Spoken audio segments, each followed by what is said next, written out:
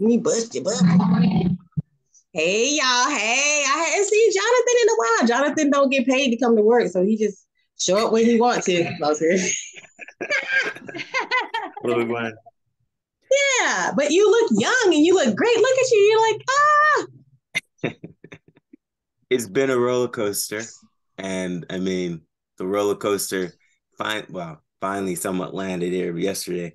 So getting right off the plane right into a family barbecue. So it was, I mean, oh, wow. and the family's quite big, so it was quite an intense time, and it took me like 3 hours to unpack last night. I was passing out in between, so it's been quite an interesting journey, most definitely. And now I have to absorb and contemplate and ground the experiences, and everything is just lining up, like what we were talking about. And there's more gems along the way, right? That you just like, oh, that came out of nowhere. So I will share more. More to follow, huh? More to follow. More to follow. Well, Terry is here with us. We got Jonathan, the First Lady Erica. We got Terry over here on the wheels of steel, like all flued out. All flued out. Wait till you guys find out. We're all flued out, huh? Oh my gosh, that's so exciting. I'm trying to make this so that when we're talking, the screen changes, and I'm not having that. Weird.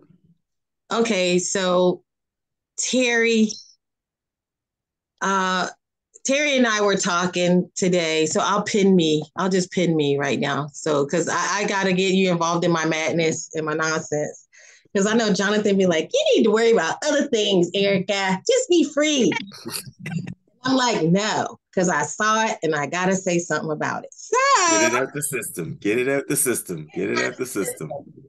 So today, this was so funny. I might even show it on my page, but we're trying to figure out why Black people are offended, white people are offended, redhead people are all offended. Everybody's offended. And why? Okay, so today it was Caucasian seasoning. And so on the shelf it says Caucasian seasoning. I'll find it for you because I like stuff like this. I think it's freaking hilarious. But anyway, so someone was offended and they said that is like Soylent Green. Soylent Green is people, right? You remember that, right? That movie Soylent Green? And they said it was people. So evidently she thought that since it was Caucasian seasoning, it had to do with basically saying white people seasoning. But, that's not what it has to do with at all. It has nothing to do with white people seasoning. I want to go find it. But who cares? Okay, so I was like, well, I know what Caucasian means. A lot of people don't know what Caucasian means. They think the word Caucasian means white. Do you know what it means, Jonathan? Caucasian? No. So we're gonna do Sounds like a blend. Boom! Look at you. Check out the big great. You can see it? Yeah. Yep. Ours on top of it. So Caucasian, I had to tell her like Caucasian doesn't mean white. Like it can include white people, whatever you want to call whatever that means. Because I hope people know like these words are like made up words from like the 1700s. 17 and 1800s. They come up with these classifications because you got the black laws and the word black and the word white. Because before white would be like positive energy vibration. Black would be dark energy vibration. It wouldn't be people's color of the skin. We didn't have these races, right? So this is in the 1700s. They established this thing, the Caucasian race. And so these would be people in the Caucasoid Mountains, right? And so there was Caucasian, Europid, and then there was a Caucasian, there's Mongoloid, and then there's or Caucasoid, Mongoloid, and Negroid, right? But the Caucasian people would have been, oh, it's right there. People in the Caucasoid Mountains. So this would be like people in Russia. There's these countries, I can't even name them. They're just in the main country is Georgia. And so it shows it's 50 ethnic groups. So you were right. It's a blend. Look at this. It's like all of Russia and down below Russia into Iran. It includes the top of Africa, mm-hmm. the Black Sea. Let's see.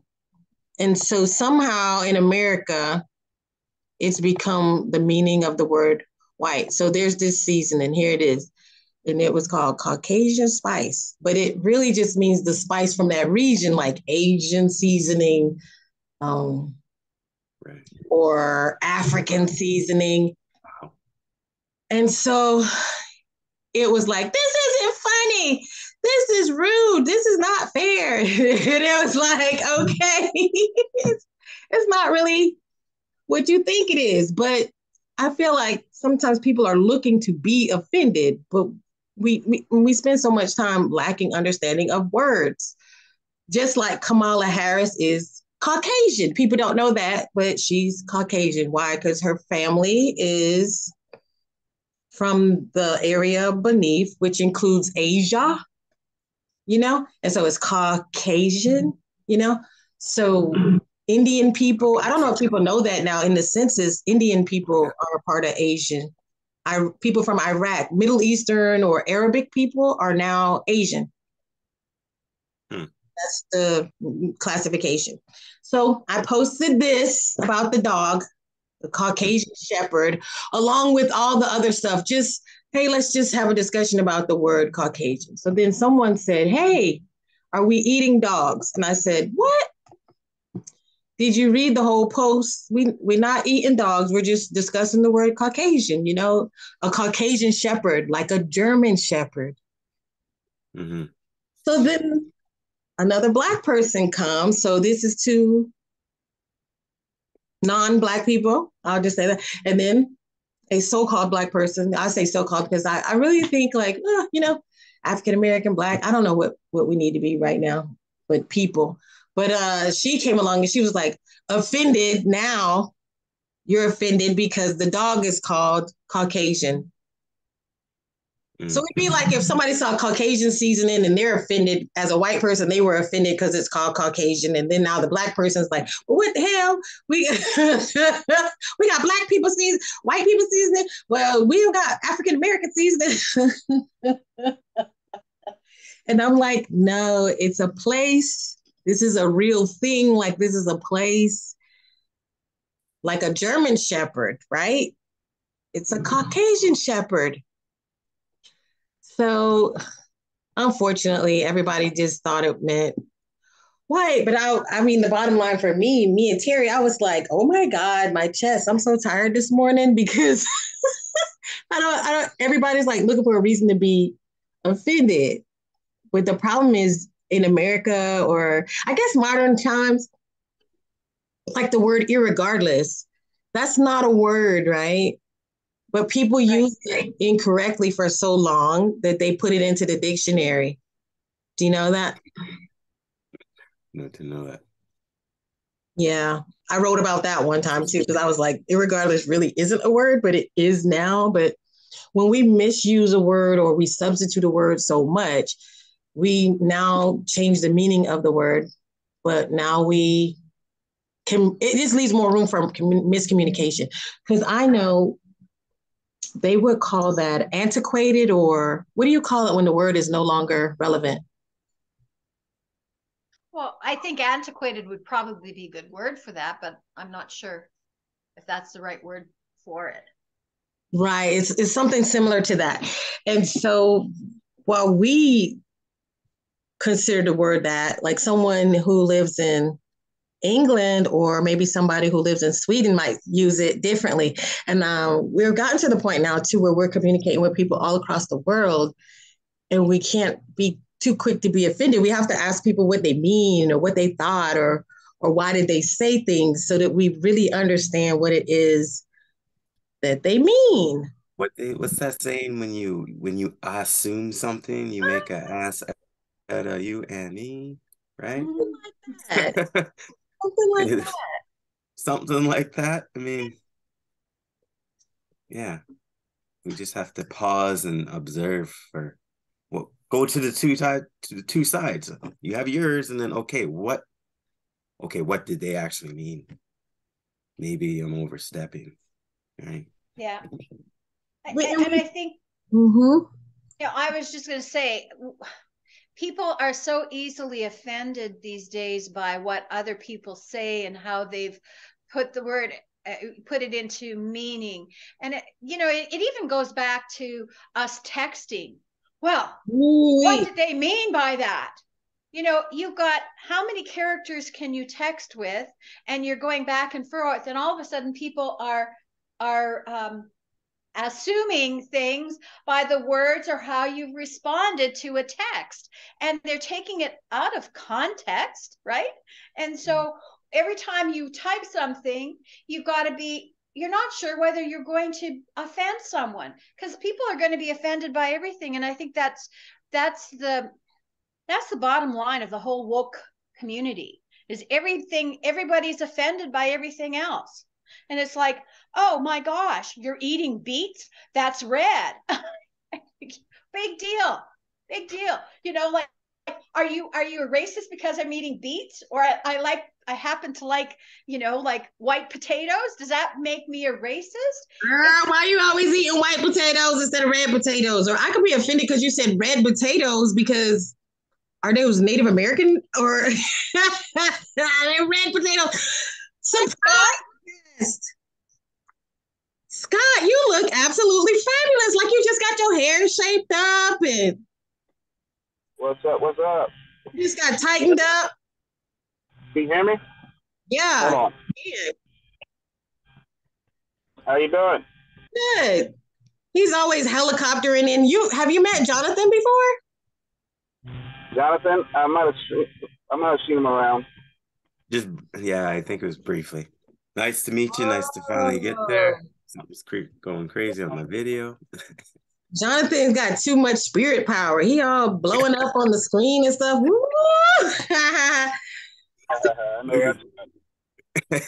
Go it again. We're just kind of shooting the breeze because we were gonna hang out with Tyler this morning, but I think he might have got hung up on something. But so we were just talking about the word Caucasian.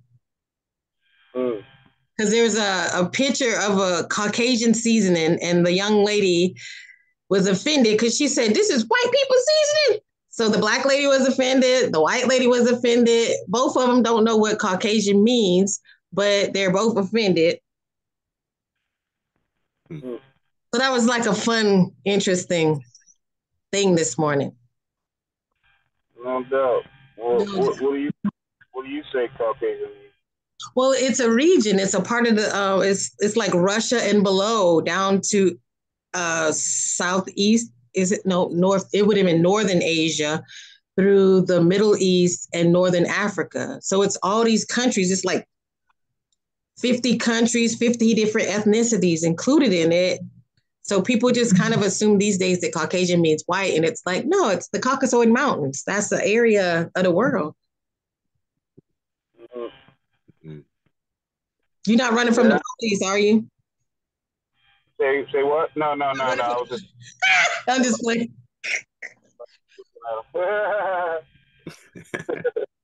Please don't be offended. You're a black man, but don't be offended. I like to make jokes. I think it's hard to offend me. Yeah. Yeah. Only if I eat in front of you and I don't, hook you up. So the other thing we were talking about too is I shared a link with you all about bugs, right? And people are like really, really alarmed now because of the bugs that's inside our candy and stuff. And I don't know, did anybody have any thoughts on that? Because I think people are scared they're going to eat beetles now that they've talked about making food out of bugs. people are like on extra alert. But I think the Food Channel has been talking about eating bugs for like a super long time. Yeah, well, the only good. the only thing is they're farming bugs now, and they're making bugs into, it's not part of, they're making flour out of crickets, and people can be really sick from the bugs. It's one thing to have bugs, that are astray in your flour, but it's another thing to be making flour out of bugs and adding it to the food system. So there's a difference in it, and a certain amount being in the system to actually making stuff with it. Yeah, it might not be good to eat exoskeletons. Yeah, I think they're trying to get everybody to get a taste for it. If it's already up in there, it's already in their taste buds. Maybe, I don't know, man. But this bug thing, they're really on it. They're trying to. They want us to eat bugs in about 30 years and nothing but. I heard it tastes like chicken. Bugs. You said it tastes like chicken? It tastes like chicken. Well, they dusting chicken seasoning on that stuff on the I bug? don't know. I was just teasing because they say like random, Everything is like frog or octopus. Like the creator didn't have another choice, so they was like, just make it taste like chicken. Yeah, chicken fried crickets. chicken fried crickets. I don't know. Now that you say that it can make people sick, I didn't know about that. I had no idea about that. Yeah, people have so many allergies, and they cannot. I think there's a type of an enzyme within some of the bugs that our human body cannot digest. So it will make people really really sick.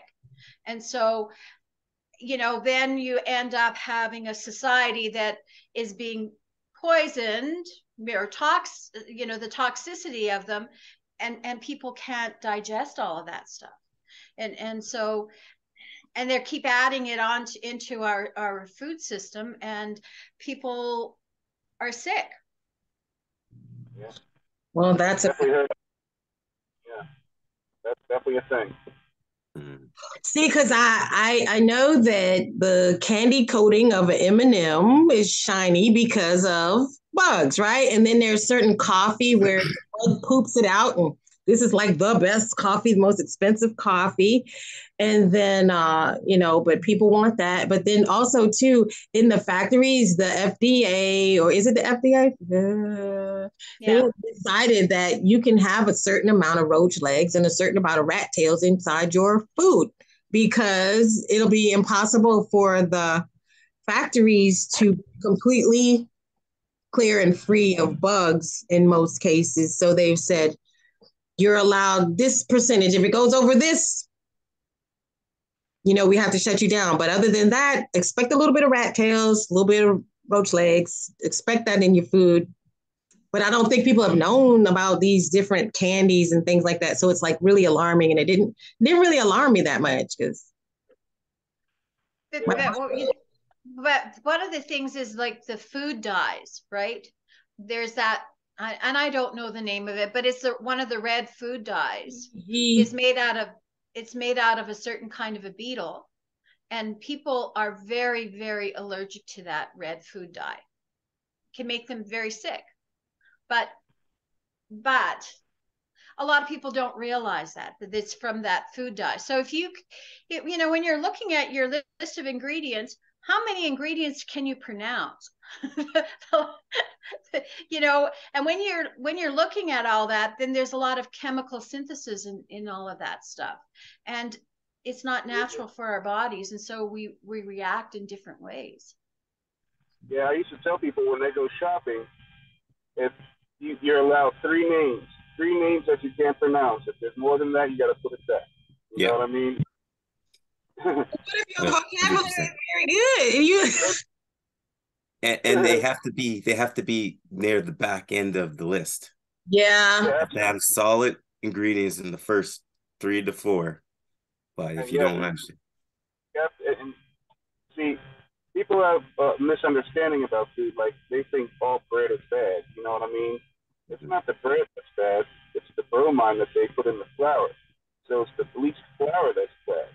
So if you use organic unbleached flour, you see a big difference in whatever's reacting in your body to soak what you think is bread. You know what I mean? Yeah. People are not alert to bread all of a sudden. People aren't having allergic reactions or autoimmune issues from bread all of a sudden. These are really vaccine injuries that are irritated by chemicals. And bromine is one of the main chemicals, and they use it as a non-kicking agent in flour.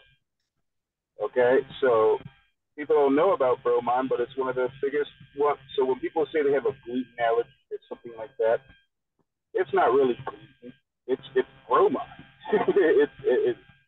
See, they have us fooled with different words and stuff when it's really all about the chemicals that are putting in our food. That's like with everything. No, like the cigarette I'm smoking now. People say, "Oh, you're smoking cigarettes." Well, I smoke organic, all natural cigarettes that Oh, don't have wow. So I can stop judging you behind your back. what I'm saying. And this cigarette, people have been smoking tobacco for thousands of years. The Native Americans smoked mad tobacco. You know what I mean? But the cigarettes that most people smoke, let's say a Newport, it's only 2/3 tobacco. The other third is cardboard sprayed with a whole bunch of chemicals, shredded up and mixed with tobacco. Right.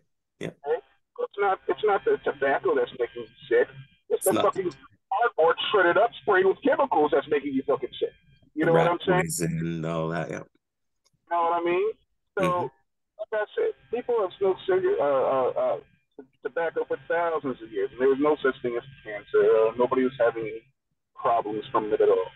You know, it wasn't until they get their hands on it, like they've gotten their hands on everything: our food, our water, shit, fucking even our air. You know what I mean? They have their chemicals in everything. They're trying to poison us, but you see, human beings are so resilient. I don't know what the end goal is, but I'm sure they thought we'd all be dead by now. That's for sure. I'm telling Eric, Tyler, he could just pop on as a surprise guest. So okay. So then, Scott, what would you say about all of the chemtrails that have been in the air? Like, what we see so many of these theories about what they are. Do you think that they're there to sort of keep us at a certain level? Well, I think look, spraying stuff on us has always been a thing. I remember William Tompkins in his book, he had that picture of a decloaked reptilian ship spraying shit on a whole city. You know what I mean? So they got this from them, and they've been doing it for quite a while. So as far as what they're putting in up in there in the sky, I think it could be a variety of things. Yeah. I think it's whatever they need at the time. You know what I mean? It wouldn't be surprising if there's not spraying vaccines out of this, or the nanoparticles that are in these vaccines. You know, so I don't know. They have multiple agendas, and they have. See, I think in the technology or the infrastructure that they already have in place, I believe goes to the highest bidder. Whoever's going to pay the most to use it. That's the way these people work. You know what I mean? That's literally how these people work. They work on a very theoretical monetary system that is not native to this planet. You know what I mean? None of the way we operate economically is not native to this planet at all. It all comes from them. You know, like movies, when you see movies like Hitchhiker's Guide to the Universe or to the Galaxy, you know what I mean? You see all those guys and how bureaucratic they are. You know what I mean? That's really their shit that we're mimicking down here. Okay? Or if you watch Jupiter Ascending, when she's going through like the MVA of the galaxy, you know what I mean? All that bureaucracy she was going through. That was like going to the MVA down here. You know what I mean? But in space, and that's just real. This is not. We didn't create this system. You know what I mean? we put our spin on it, that's for sure. I'm sure we've taken it to a whole new level of greed here on this planet, you know. But at the same time, all this bureaucracy, this is how they operate, or at least the evil ones do, or at least the ones that we're dealing with, or the ones that are keeping us enslaved, should I say. I got skipped. I had to go back to the bread though. When there's the bromide, but then there's the fact of wheat germ. The wheat germ is taken out. Like the wheat germ is the part that's good for you in the bread, but they take that out and they sell it separately. Well, absolutely. It's not nutritious, not poisonous. You know what I mean? And not only that, I haven't even taken account of the GMO. You know, this is we're talking about mostly GMO wheat. You know what I mean? Along with the GMO corn and the GMO soybeans. I mean, they put literally those are their magic elixirs. It's high fructose corn syrup and fucking soybeans. They put that shit in everything. You know what I mean? You'd be surprised how much shit has soybean oil in it, or processed soybeans. When you just look at the fucking things that you ate as a kid, or things you think were good, you look at the fucking ingredients list, you're like, what the fuck? The first ingredient on there is soybeans. You know what I mean? The first ingredient is corn syrup. There's that, and then the big factor of the GMO thing is the things they inject in it, because they're like, oh, well, lizards have protective thick skin. Well, maybe if the beans have thicker skin, it'll protect itself from the plants, you know, like from the pests, right? And so they're like, oh, and they want to take these certain qualities from certain other, like certain plants, they have something injected into them so that the bugs will die. But of course, you know, now you've put this in my body and I'm eating it. And normally this would be something on a, you know, on a non-edible, and you've put it on something edible, and now you've changed who I am because of it.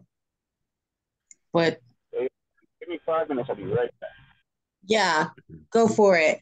I was even thinking about the amount of acceptable pests, because I didn't know too until one day, you know, the grits was walking away. That there's, you know, that there's bugs inside the grits. But if you leave it there long enough, they'll hatch. And those, I'm like, oh shoot, the grits are walking away. Look at them. They're just like, I quit, you know. Yeah. I was just trying to find, there was a video, and they were looking in a telescope on Frere Rochers. Oof. Right. And they had, you saw that, right, Terry? Yeah, actually, I posted that a while ago. Okay. And and there's parasites that are crawling through that thing, through the hazelnut filling that they create. Yeah. So it's there's so much out there that they cracked up new packages and new packages. They used the white and they used the regular, and they used all the various flavoring of the new flavors, and they all contained. What is this we're talking about? It's a candy? Frere Rocher, the candy with the hazelnuts in the middle, and it had like the gold? nougat. It's what's that? Oh, the gold ball that sits in the little brown thing. It has the Nutella, and then it has the wafer shell over it, and then it has little crunched up pieces of hazelnut all around in a chocolate coating. Yeah. So parasites or worms? What is it? Oh, they look like worms. Microbial, right? Microbial. So if they're microbial, they're probably more of a parasite. They're worm anyway, but. You know, I was telling Terry this morning about how all these kids ended up getting E. coli, and it was just happenstance. The apples that were being picked, they were not, what is that word? Pasteurized. So they didn't pasteurize the apples, and they made all this apple juice for the school program, and all their kids were just getting E. coli. Some kids died. And what it led back to was that the apples were being picked off the ground by the workers. And they was near a field of deers. Oh. And so deer droppings got on the apples, and it just led to this horrible thing. And I used to even think, when it comes to the cigarettes, like Scott was saying, is it necessarily that somebody really was trying to kill you with the cigarettes? Or I don't know, were they trying to formulate some type of flavor? I mean, when you think about the fact that there's fiberglass in there, I'm like, I don't know a reason why we need to put fiberglass inside of anything. Well, there was rat poison at one point that they were putting in that. I mean, there's a tobacco plant, an actual plant that is just the plant of tobacco, and that's what Scott was saying. That's what was the indigenous they were using. Like, there's essential oil that you can make out of the purity of the plant, you know, and so there is that agenda. And then all the cigarette companies then went and bought General Mills and all these food companies, right? So they just started to sprinkle down and put their poisons within the food, the processing food. So yeah, and I was just having a conversation the other day. I was actually I was dropping some bombs on my dad, and I just came back to it, and he was talking about, you know, not eating a lot of meat, this and that. I'm like, you come back to it. What were our ancestors? I mean, you call it hunters and gatherers. So the majority of our food was meat. But it's just, you know, how are they being treated? What are they being fed? You know, how are they being kept? And that will, you know, taint all of that and poison us. So there's this term called chasing the devil with the witch. Have you heard this before? No, I haven't heard that. Nope. So chasing the devil with the witch is like you exchange one bad for the other. Yeah. And so I know people are like, hey, I'll smoke Black and Milds instead of cigarettes, or I'll vape instead of cigarettes. And each one is worse than the other. That people think, oh, well, I can get off of nicotine if I smoke Black and Milds, and they don't know that Black and Milds has like 3 times more nicotine than actual cigarettes does. And vaping, I mean, there's a thing called popcorn lung. Have you heard about that? Yeah. Do Briefly. you know about it? From vaping? Yeah, when you vape, you get this thing called popcorn lung. It's like a condition where, I'll just look it up because it's right. Look it up, because this is like 4 or 5 years ago. I think is this after they started doing the research on them. I recall somebody was telling me that. It might have been Angela, actually.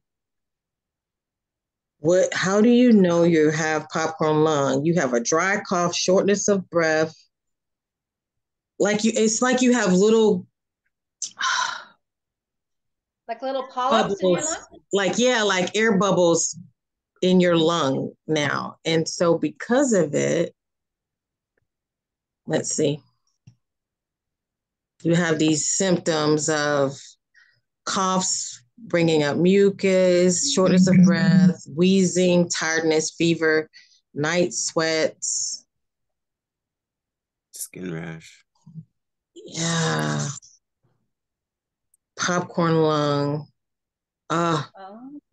There's some closing of the tightening of the vessels. Airways become smaller. But I'm sure there's a better reason why they're calling it popcorn. Maybe it's like when people you inhale popcorn and you choke like on popcorn. Oh my god! And it's like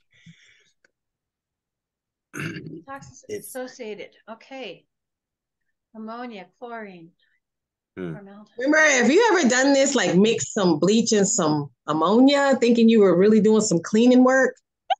I did that once. Me too. When I was little, I used to be a chemical queen. I told you I used to be like a little mad scientist, and that little smoke would come out. One time I lit a Tylenol on fire until this yellow thing of smoke came out, and it went right up my nose, and I was like, woo! Whoa. I've done some things. So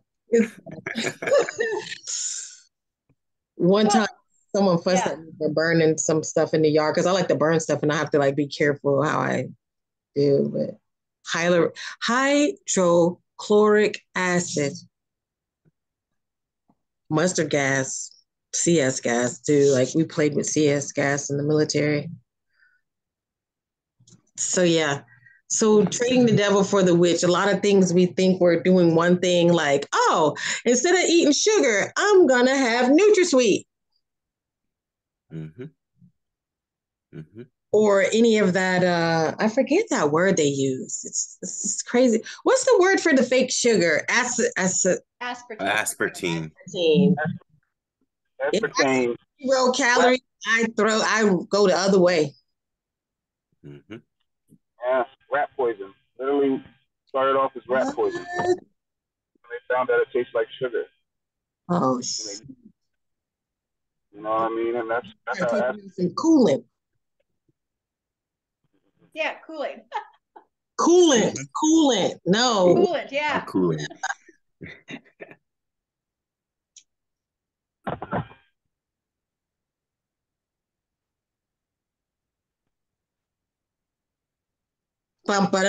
Like it's Hey Tyler. Hey Tyler. Can you hear me now? Yes, we can hear you now. Do you work for Verizon? Yeah, I might as well. Sorry about that. I'm terribly sorry. I had the time down wrong and I was just taking my time at the gym. I decided I'm gonna go get some lunch and then I looked at my message. I'm like, oh shit. We were supposed to surprise you with Scott. So now we're just going to surprise Scott with you. Like, hey, it's Tyler. I am surprised with Scott. And I was just thinking about you, actually, Scott. That's funny. What's up? How are you? What's going on, man? I know you're a busy man. Got a big one coming up. Yeah, that's what I wanted to say. Yes, indeed. Yeah, I'm excited. Yeah, I can't wait to see you guys there. It's going to be a lot of fun. It's right around the corner, and I have a trip even before that I'm going on. So I have this trip to plan for and the conference, but it's all going to work out, and I'm excited. It's just busy time. That's all. You're one man down today. What are you talking about, Aaron? Yeah, I'm talking about your bosom buddy. Yeah, you're one man down. What's up?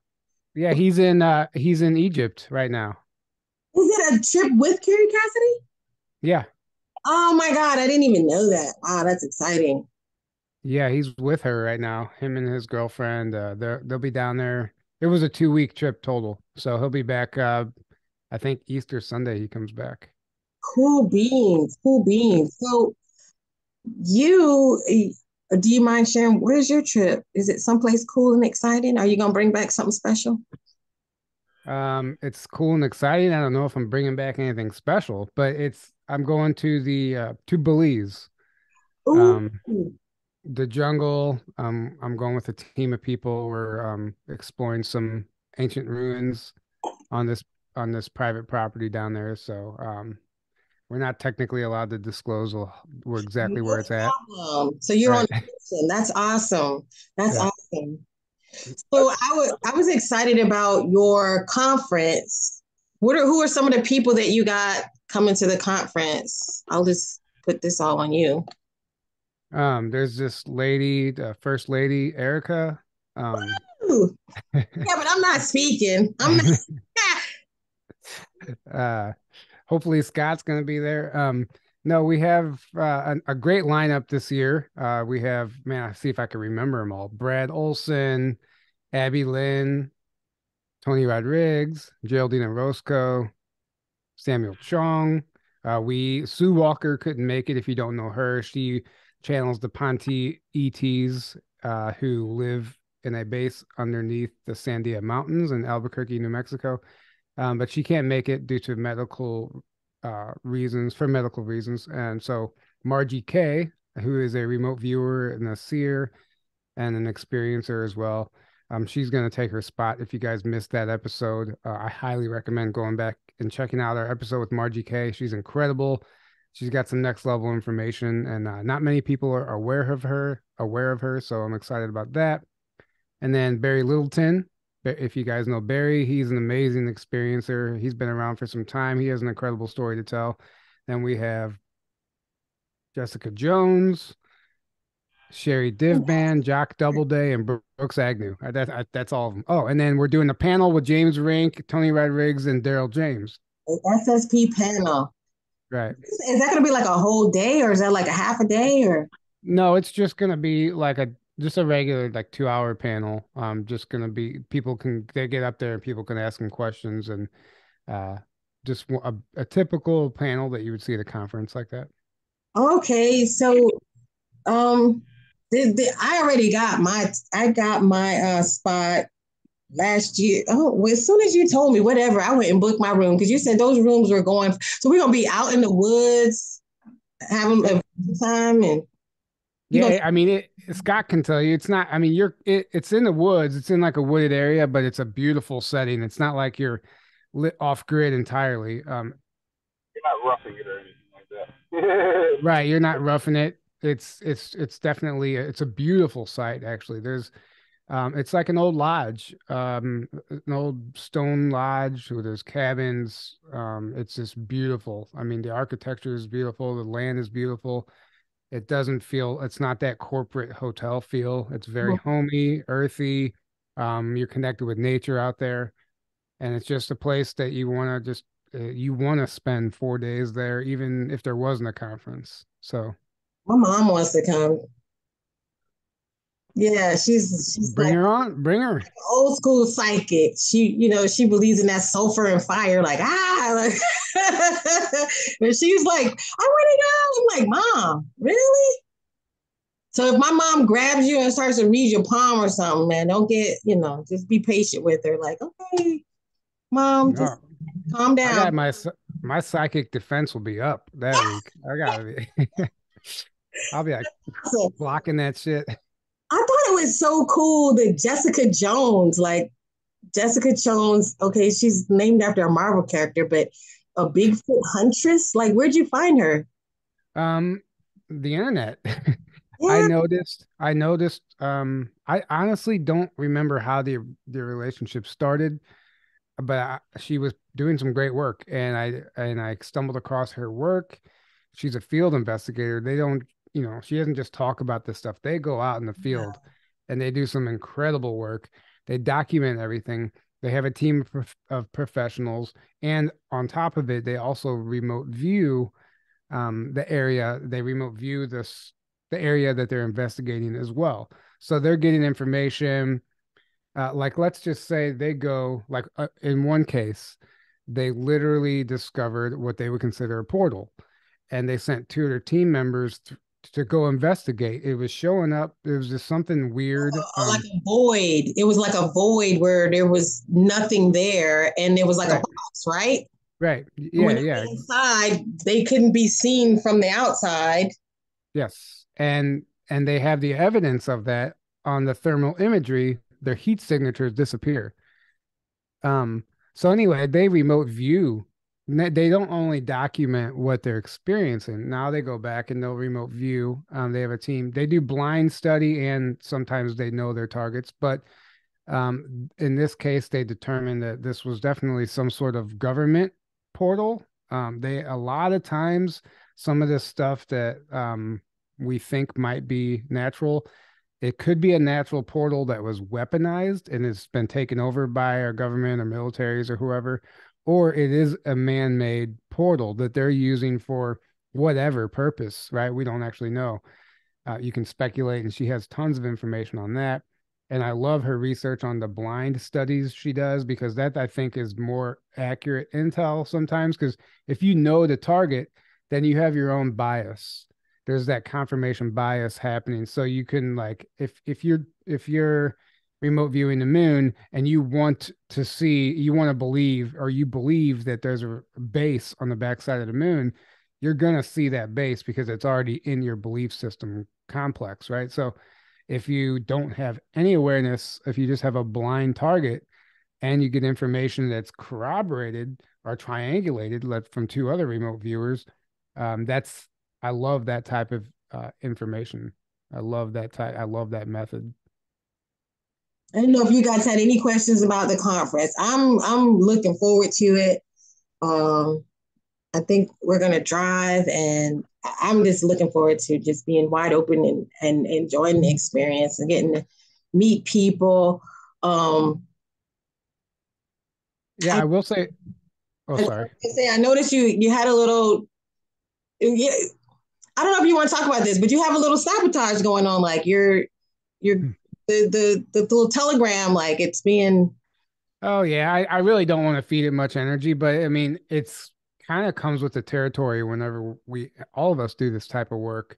You're Yeah. gonna get you're gonna get pushback from certain groups of people or certain people who I don't know, they're threatened by what we're doing, or it doesn't really matter because I know why I'm doing it and I know I'm in integrity and I know my intentions are pure, so it doesn't really affect me what there's a lot of chatter out there. People are trying to steer people away from the event, but I don't care because the right people are going to show up anyway, and it's going to be amazing. And yeah, I'm just gonna touch on this briefly. I'm not gonna say anything crazy. I know you read. So I said, let's talk shit. He's like, I'm not talking about nobody. I said, it's okay. You know, I'm gonna be gentle. But what there's just so much accusations of that you guys are rich. So I heard you guys were rich, and you getting thousands upon thousands, and because you got like 1 million subscribers, right? And people are just sending y'all money left and right. I mean, do you speak on that? Like, right? Yes, I will. okay. I wish we were rich. Both of Aaron and I both have full-time jobs. We work. Um, mine's full-time in the sense I'm self-employed, but I still need to work every week, every day if I can. And construction on the side, to pay my bills. The chump change that we're getting from the podcast is free. We don't charge anything for the podcast. YouTube, they keep 30% or more of any of the revenue, even donations. We get by the time Aaron and I split the money, we still can't pay our bills. We have to work. There's no this conference. We're barely going to break even. Hopefully we come out ahead, but that's why the tickets are so low. We're just doing this. We're making it as affordable as possible because people are getting raped everywhere they go financially right now.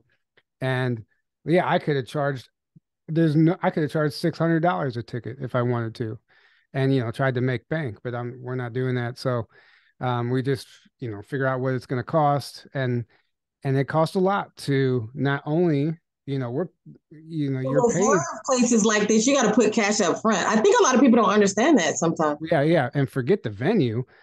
We have presenters, volunteers, audio people that we are paying for their travel, their stay, their food, their whatever else. We are covering all expenses paid for the people that are helping make this conference happen. They are the attraction, right? So it's adds up.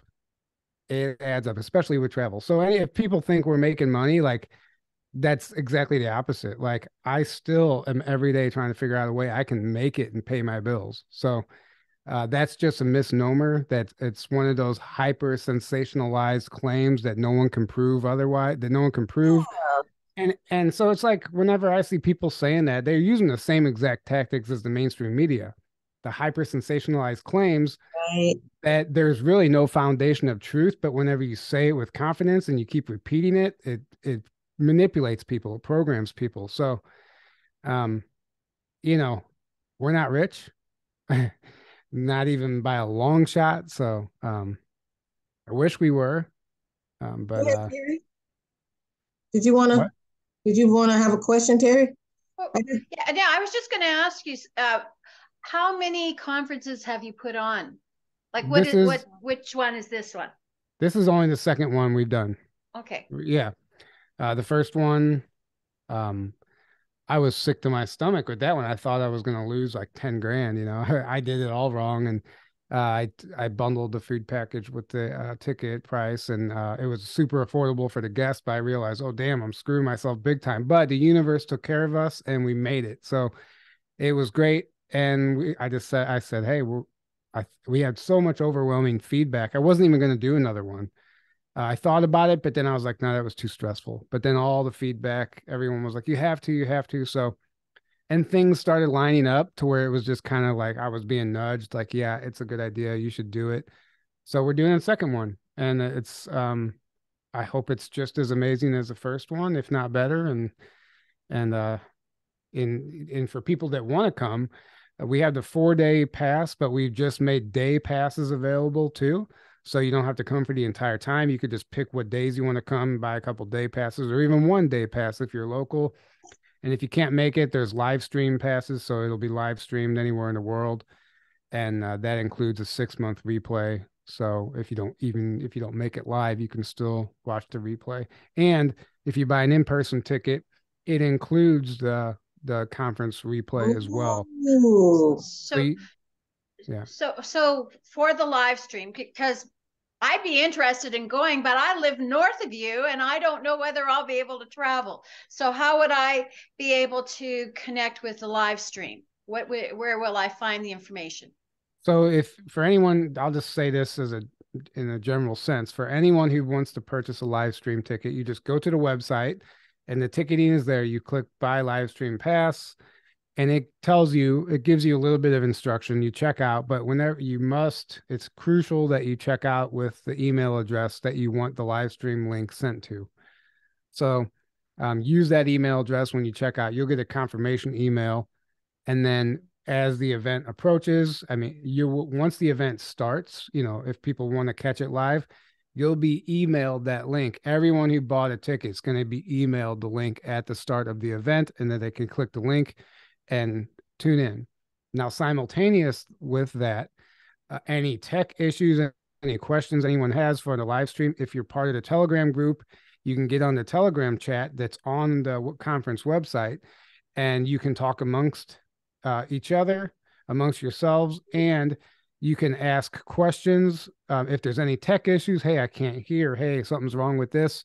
That's where we're going to be doing all of our troubleshooting. Our live stream guy, the tech guy, is going to be in that chat constantly, making sure he addresses any problems or concerns.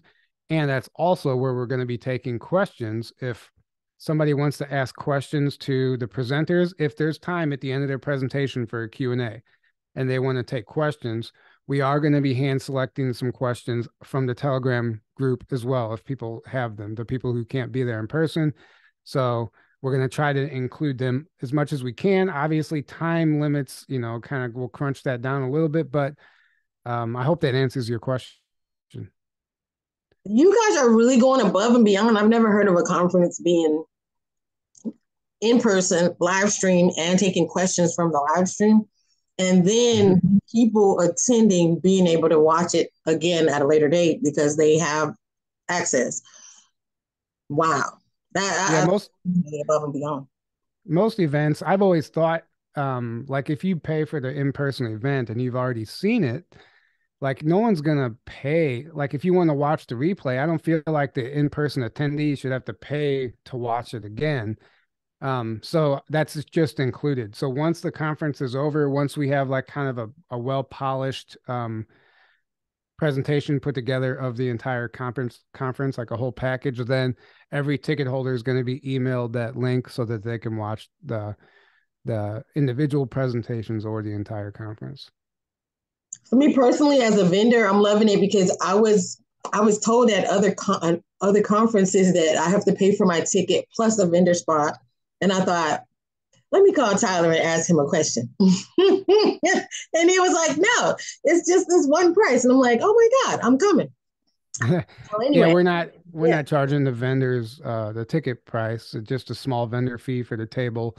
And that I just feel like, yeah, we could easily make you guys all pay for a ticket, but at the same time, like you are part of the attraction. Like the vendors, they're making the conference what it is. Like if without eliminate the vendor area, it's just one thing less that people get, with their ticket. So I feel like it's just part of the experience. And if you guys are coming and helping make our event amazing, then you shouldn't have to pay Right. for it. And so, what's the point of having the conference in the first place? Because I guess, I guess, depending on your focus, people have a different focus. I think we need to live, and we need to enjoy our time. We need to Right. live, and we do need to socialize. But what is the purpose to you even having this type of event? Some people think it's like has everything to do with disclosure. It has nothing to do with disclosure, actually. It's amazing, but we basically host an online conference all year. That's what our podcast is. We're disclosing this information all year long, so you can't just get people together just because now that they're speaking in person. It's not like things are just going to change. Now, it does have a ripple effect when everyone gets together and all like-minded and star family, soul family unites. That's what's powerful. When everybody connects, that's what they don't want. That's why they don't want us to travel. That's why there's so many limitations right now in our society. All these mandates and regulations, and they make people scared to travel because when you're traveling, for one, when you're going to one of these events, just that sacred union of everyone getting together, it's such a powerful light that's a threat to the dark, and it creates this ripple effect that lasts for years and years. But also, people are doing grid work when they travel. Subconsciously, you're doing grid work. You're affecting the land. You're healing the ley lines, or whatever's been corrupted. Maybe you're realigning that. So I think that's one of the big reasons they don't want people to travel anywhere right now. They make it difficult, and obviously they're raising prices, and it's just unaffordable. Blah blah blah blah. They know, the top controllers know that whenever you travel to certain key places on the planet, especially your soul in particular, you might have keys and codes that might activate something in that area that reawakens Mother Earth, and it ultimately assists in the ascension of the whole planet. So I think by everyone getting together at a conference, they're not just, creating that giant nuclear explosion of light that's just rippled out throughout the entire planet, but we're also all doing grid work simultaneously. And we live our lives through these screens, and that enough is enough. Like, we need to see each other. We need to hug each other. Physical touch is so crucial right now. And to be able to travel somewhere and be amongst people who won't judge you for your stories and your experiences and what you believe in, and just accept you for who you are. And everyone that goes to these conferences, it's the consensus across the board. They say, I feel more at home here than I do with my own family, and their blood family, because your soul family knows who you are on a soul level. We've all lived past lives together, and we've all been in relationships together. We've been family members together, whatever the case is. Whenever you meet somebody and you recognize them on a soul level, you know them, but you don't know them, more than likely you've had a past life experience with that person, or an alternate parallel experience in some type of a space program or something. Either way, your soul recognizes their soul. And it's beautiful when we all get to unite. Yeah, I think the biggest thing too, like, this is why they want to promote these wars overseas online, like on the news, to make people feel these other countries are unsafe, and just trying to create like tension amongst different cultures so that we don't go to these places. But nah, damn it all, we got to get out here. We got to get out here. Like, we own this earth. Someone told me, they said, well, why should you go to Egypt to see pyramids? You can see them in America. And I was like, don't you know I own this whole planet? Like, this whole thing is mine. I need to put my foot everywhere I can go. And why should it stop me? Because the pyramids are here. But I had way more in Egypt. Sorry. and you know what? I proved your theory right. Like, so the media, the propaganda of what's going on around the planet isn't nearly as bad as what's actually going on around the planet. They make it so dark and cold and gruesome that you would never want to go travel there and visit that place. I went to Australia last summer. Everyone was like, what are you doing? You can't go right now. That's totalitarian government. They're freaking arresting people on the streets and this and that, and they're dragging them out of their homes. And like, you're crazy. I would never go there right now. And um, I went there and I didn't see any of that. Actually, it was more laid back than here. It was beautiful.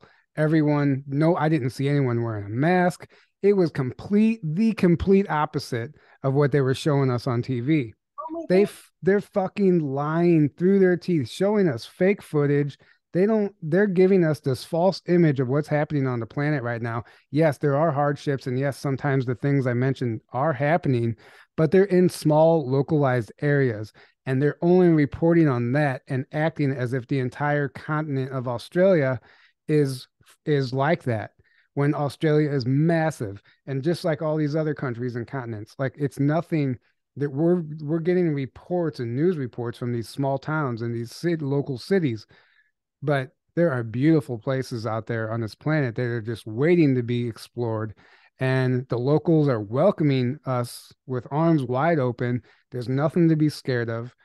The only thing to be scared of is the fake fear that they're promoting, and that's nothing to be afraid of. It's so magnificent, because what it, like when they show all Black people are like boys in the hood, people get this impression all white people are like the Beverly Hillbillies, all Africans are outside naked, just right. It's a big old smoke screen. I was scared to go to Canada because I had a layover in Canada. I'm not gonna lie, I was scared to death. I was like, Justin Trudeau is coming to get me. Like, I was really scared. And then I got there and nobody cared if I had on a mask. Nobody cared, nobody asked me about vaccine. And I think that it's true. They go and find the most obscure cases and then they run with that story and pump it up and pump it up. And someone even mentioned this about even with the transgender type thing, that they focus on showing these things to you to freak you out and get you depressed about the state of the world. Like, there's things going on, but I don't see my library, with drag queens. Right. I'm into my library. There's no drag queens in my library, so I'm, Well, it's like I said, it's agenda season, especially any type of election that's coming up, or anything, everything that they're doing ultimately has a political reason behind it. They're not really, they don't care about anything else. It's about politics, power, money. And that's it. Ultimately, you can break it down and branch that off into a million different directions and start overanalyzing everything. But at the end of the day, it's a political agenda. A global elite is running the planet, and they're trying to steer the population in a certain direction, while half the population is waking up. The other half is like getting further under the mind control and falling for it and taking the bait. So it's really interesting to see what we have going on right now. But our chaos is the order of the day. Systematic chaos. That's Yeah. exactly what they want. Yeah. Organized chaos, organized crime. That's what this is. It's organized crime. People, I was just talking to someone yesterday, and they were, somebody lied in court, but they lied under oath, and they end up winning the lawsuit, whatever. And somebody's like, how can you lie under oath? How can you lie? But I'm like, you don't understand. Like, first of all, nothing's stopping someone from lying under oath. You can still lie and get away with it, right? That doesn't make it right or wrong. It's just you can do it. But then they're like, why would the legal system allow something like that? I'm like, the legal system is the most corrupt of all of them. Like the reason that we have the problem that we have today is because the legal system is in on it. We have corrupt politicians. We have corrupt judges. We have corrupt lawyers. Everyone, they're all in it for the money, and they're doing what they're told to do. Now, there are good-hearted people and well-intentioned people that go into those career paths hoping to make a change, but they find out like this isn't even, it's not, you can't change something that was engineered to be that way. People think it's broken, like it started off, with these great ethics and morals, and it somehow along the way just became broken. No, it always started off that way. It's always been broken. It was engineered that way. So there's no coming in and fixing it now. The only thing, in my opinion, that can happen is for everything to ultimately collapse or crumble to some point. Like, even like this, I like to use this analogy in all of our own individual lives. Like, we don't ultimately make a change until we hit rock bottom. Most of the time, somebody has to hit rock bottom somewhere in their life before they make the change. You have to get sick of your own bullshit before you make that change. The same thing has to happen with the political arena, the entire governments and the militaries, whatever. It all has to somehow hit rock bottom before something new can come from that, and an actual change can happen. And I think that's what we're seeing right now. Everyone's coming unglued. Everything's being exposed. Everything's surfacing. We're seeing the planet for what it actually is, not the illusion that we've been fed. Not the planet, but the system. The planet's beautiful. Remove the nasty people, the parasites, and it's a beautiful planet. And we have to remember that too. Like, it's something worth fighting for. Yeah, and it's funny you say that. I had a. Oh, I'm so sorry, Scott. Go ahead. No, I was just gonna say, yeah, everything's definitely coming to a head right now. And off of what you were saying, I think it's more than average politics and corruption at the moment. It's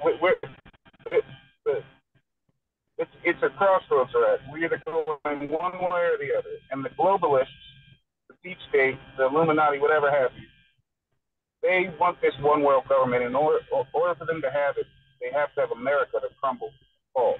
You know, so that's what's going on in this country like never before. They had their 16-year plan to destroy this country, and that time is pretty much up. And it didn't happen because of Trump. You know, now make what you want of Trump. You know, I'm not here to say anything. I mean, I still, at the end of the day, I have some support for the guy, but that vaccine thing, man, it's hard for me to get down with all that. You know, it's hard for me to get down. That's one of my number one subjects. You know, and it's hard. That's that's the reason why I like Trump in the first place, because he had vaccine tweets talking about the vaccine before he became president, and I was like, oh man, I like this guy. You know what I mean? Right. But now he calls himself the father of vaccines. But anyways, Oh, that's anyway, I think there's a way of saving this country without it completely crumbling to the ground. That's what I was hoping Q was all about. You know, preserving some of this infrastructure while just cleaning out the bad motherfuckers. You know what I'm saying? Because at the end of the day, these people don't create anything.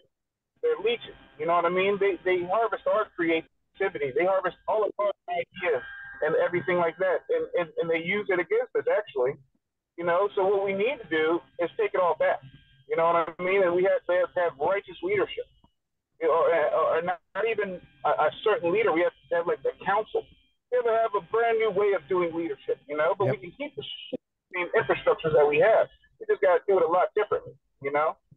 Yes. So I don't think we completely burn it to the ground, because that costs a lot of lives if that happens. Well, you know? Go ahead. I didn't mean like burn it to the ground. I meant whenever it had to hit rock bottom, like the people running the show, like the entire ethical, like unethical system that they have set up, that has to hit rock bottom, not the infrastructure. Yeah, we can reuse the infrastructure. Like, we don't want it all to burn down and we're just, wading through the rubble. Like, we don't need that, but we need these other people out of the way, right? And they're at their own demise right now. And at the end of every civilization, the machine consumes itself. So they're just, they're consuming themselves right now, and it's all imploding.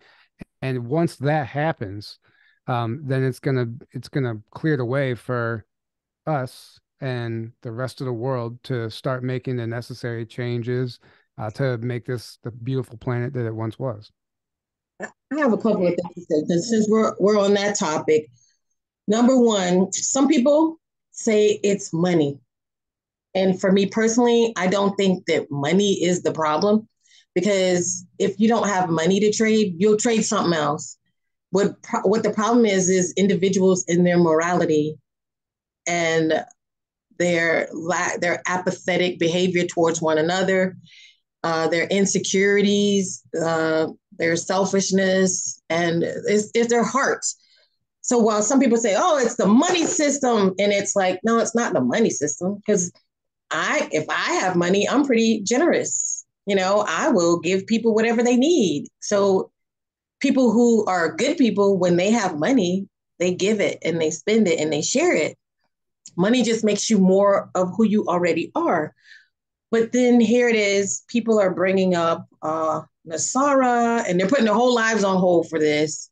And they're talking about RVs, and they're talking about being, but doing those non-disclosure agreements to be the first to get this kind of money, and to be, if people are going into offices and signing paperwork for this type of stuff. And I think it's pretty creepy, because number one, if you really believed in Nasara, then you're going to get what you're going to get anyway, right? You're going to get what's yours, what's been taken from you.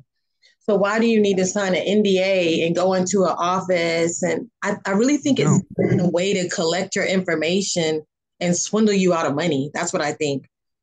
Right. I'm going to move quick on anything like that. You nailed it. I love that. If we don't trade money, we're going to trade something else. I mean, barter is it's ingrained within us. That's how we operate, since ancient times. We've always been bartering with each other. So the monetary system, yeah, it has been weaponized, and it is very corrupt. Taxation is theft, and they're literally robbing money out of our pockets every day. Yeah, it's corrupt on that level, and that part of it needs to go. But again, why is that happening? Because the wrong people are in control of it. If you had the right, good-hearted, ethical people with real morals who care about the planet, who are in integrity, acting from the heart space, and not doing anything with an ulterior motive, but purely for the sake of having a level, even playing field for everyone, then you're going to start to notice a change. You're going to start to see a completely different planet. You could take the same exact system we have and just put the right people in charge and make it better. But even there's still even flaws within that. So yeah, complete rewrite would be amazing, but it's not necessarily, it's like you said, putting your life on hold, waiting for this reset. That's not going to do anything. That's why I think some of these people are out there pushing that information, because they would love for everyone to put their life on hold and just quit fighting and just wait for this external event to happen. If we're all one, then disclosure is coming from us, even if that external, like, disclosure can't come from the external, because we are the external, if that makes any sense. So it has to come from us regardless. Yeah, I was really confused. If money is this issue, why are people thinking, oh, I'm gonna go sign some paperwork and I'm gonna get more money with you, and I'm gonna invest in XRP and XLM and Tesos and Bitcoin. And I guess I really have an issue with all this, because if I'm on a plane and on the way somewhere and I stop in Canada, I just don't know what the hell, if the world's coming to an end, what is gold bars sitting at my house, or XRP gonna do for me when I'm in a plane crash and the world's coming to an end and the money system crashing. I don't even understand it. If the money was crashing, how did the people think XRP is not going to be affected as well? I don't think it's for some type of magical savior, and it's just making people wide open to any kind of nonsense becomes logic now. Beautifully said. I think there is something to cryptocurrency and transitioning away from, the fiat currency into like a gold-backed, silver-backed currency. Like, yeah, you could look at it that way. It's an effective tool. It's playing its part. It's here. It was always going to be here. It was inevitable. You talk to a lot of people. Cryptocurrency is used off planet. It was all tested. The internet was used off planet. Everything was been tested on other planets before it was even brought here in the first place. And a lot of the coins are actually named after planets and star systems. People don't even realize that. So, and some people claim that like they're named after those star systems because that group is actually here, where that's their currency, right? So the cryptocurrency, it's playing its part. It is effective, but it's not the savior. I think ultimately, like, none of it matters at the end of the day. If you know you're dying You don't have tomorrow, electricity. I'm not sure what XRP or Bitcoins are going to do for me if there's no electricity or computers or, you know what I exactly. It's a digital currency. Yeah, yeah. With an EMP, you don't have, and it's all unoperational anyway. So I get that exactly. Like that's why George Green, he was an old whistleblower on Project Camelot. He said he traveled the world and he traveled the world with gold bars. And he said you can spend gold bars everywhere on the planet. Doesn't matter what country, third world, doesn't matter where you are, everywhere except gold bars. And they have since the beginning of time. And no matter what crashes or what happens, you still have value. This will be worth more than a piece of paper that can be burned in a fire, whatever. So he would always travel with these gold bars, right? Um, and at the end of the day, like you said, you're bartering something anyway, and gold has value just because, I mean, maybe we're programmed to believe that it has value. Who knows? I believe it's probably abundant on the planet and it's been being manipulated and it's not as rare as we're being Scarcity told. is a false representation of scarcity for these Right. things. When there's Right. other more valuable metals on the earth than gold, Right. platinum, or even diamonds. Like there's more valuable things than those. Yeah, life. I Ah, mean, it's all none of it has to be well, it's manufactured. mind. What? The value that we place on things is manufactured. It's social engineering. Right. We're told that these things are valuable, and so now we believe that they're valuable. So now we actually place value in them. Right. It's like I have this amazing toy collection that I've had since I was a kid. I've saved all my toys. No, Um, they've they're not even opened. Anyway, there's something my dad and I did, and we have this whole thing. Anyway, and I could have it valued at X amount of dollars, but it's only worth that if somebody pays that. only It work. doesn't, otherwise it's worthless.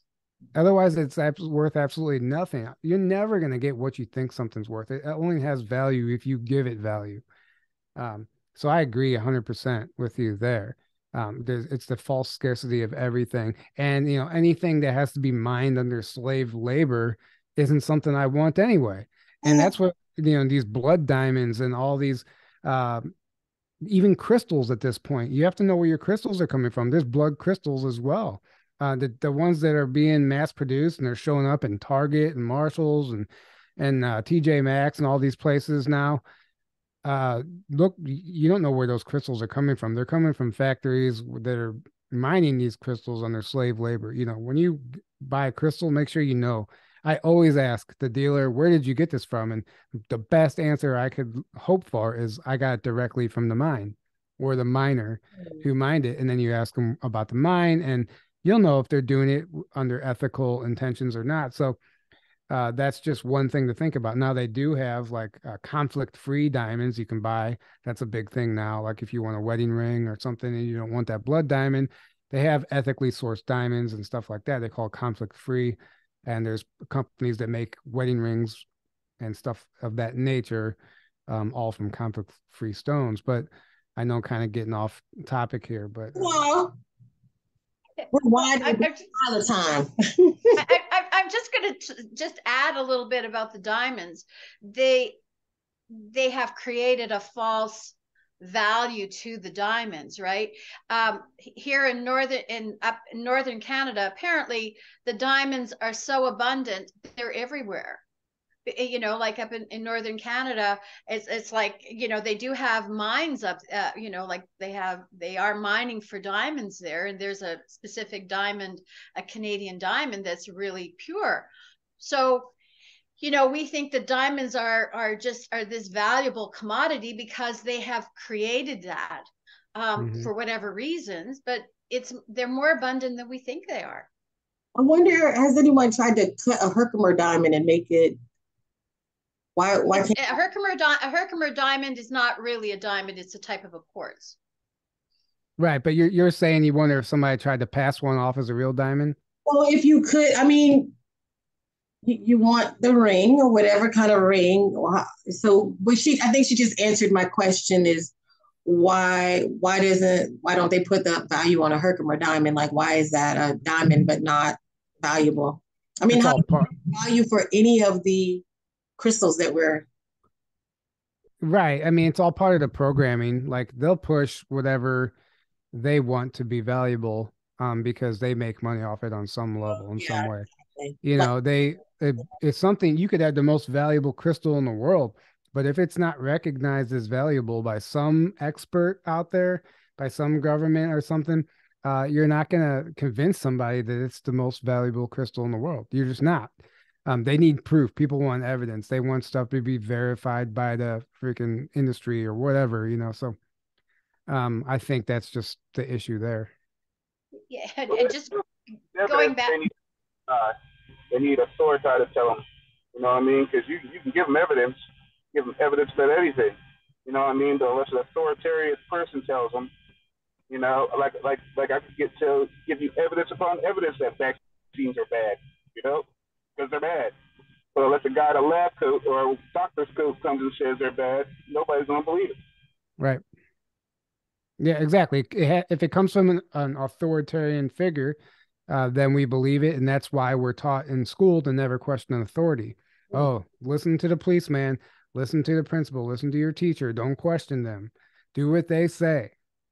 That's pushed upon you your entire life. So when you break free from the schooling system, when you finally get out of that, you're not going to question anybody who's above that. And that's the government.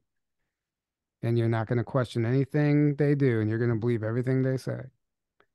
That's what they want anyway. What were you going to say, Terry? Yeah, I was just going to go back to the diamonds, where they have a process now that when people die, you can be made into a diamond. What you're saying now? You're saying it's a process that they have, that they will take the human body and they will heat it up to a certain amount and they'll create a diamond out of it. The funeral industry, I think the whole thing is a scam. I don't understand paying $10,000 and $20,000 for a box that goes into a ground. But of course, the best grave robber is going to be the person in charge of the funeral, right? But I honestly believe that they bury those boxes and dig them right back up and sell those shits again. I believe that. And I think that they've been making diamonds out of dead bodies for quite some time and and selling them just like they've been selling your family members' body parts. So get your family cremated, and that's what I believe. So, right. The entire funeral system, that's another issue in itself. The insane amount of money it takes for somebody to die. Like, get out of here. And then the family, if that person doesn't have some sort of life insurance policy, or they didn't have a savings, or they don't have money, the family has to pay for that. And it's not cheap. It is not cheap. I know my mother passed away when I was 24 years old, and she didn't have money. She didn't have a life insurance policy, and it wasn't cheap. And guess who had to pay for all that to have a respectable funeral and a wake in the, you know, the whole 9 yards? The family. It has to, there's money out of our pockets, and not everyone is prepared to spend that type of money when their loved one dies. And obviously the whole life insurance, the insurance thing is another scam in itself, and that's sold to you with pure fear. I've had the insurance salesman, they give you a scenario, like this extremely impossible scenario, but if this happens, you'll be covered.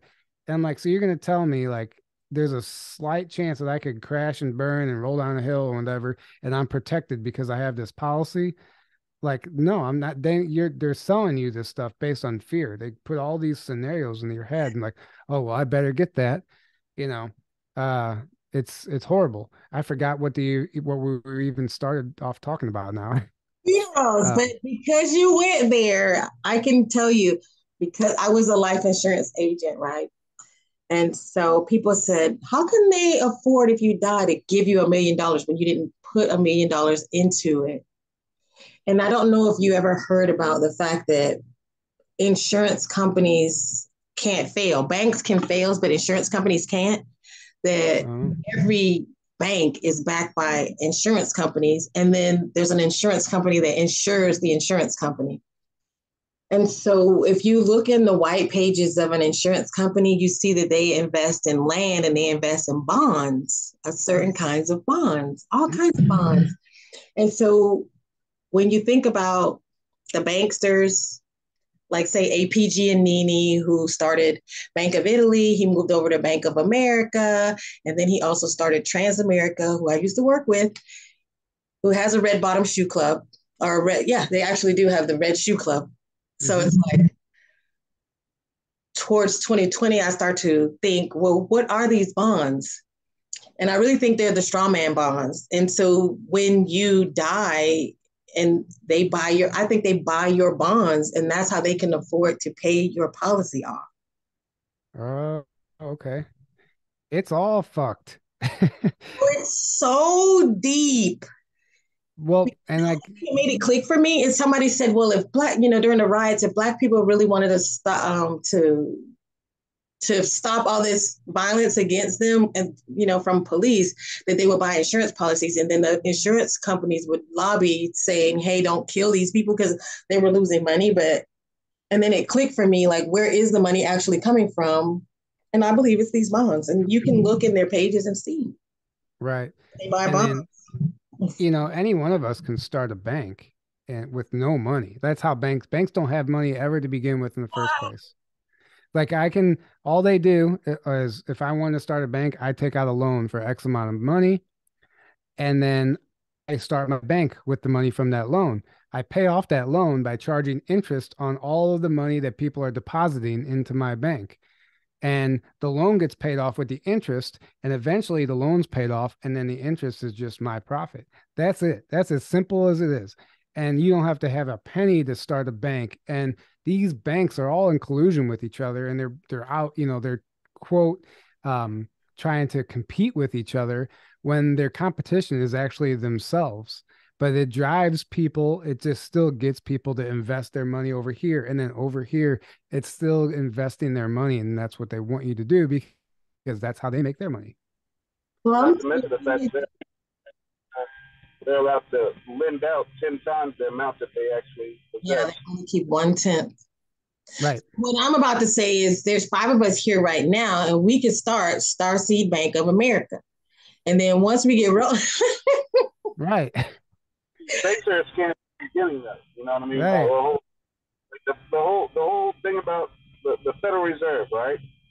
People are always talking about the deficit. Well, it was created off the deficit.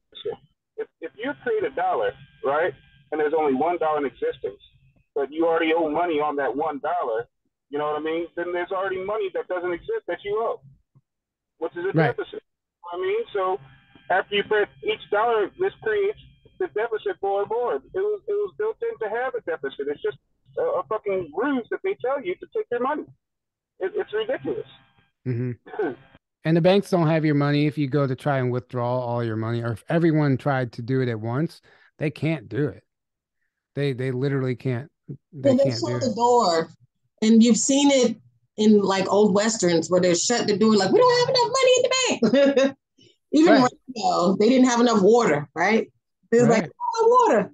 Well, our entire belief system, this world of limitation that we've ultimately created for ourselves for some higher purpose to come have this experience, it's a belief system that exists that there's not enough of anything. There's never enough money. There's never enough water. There's never all the things that we actually need.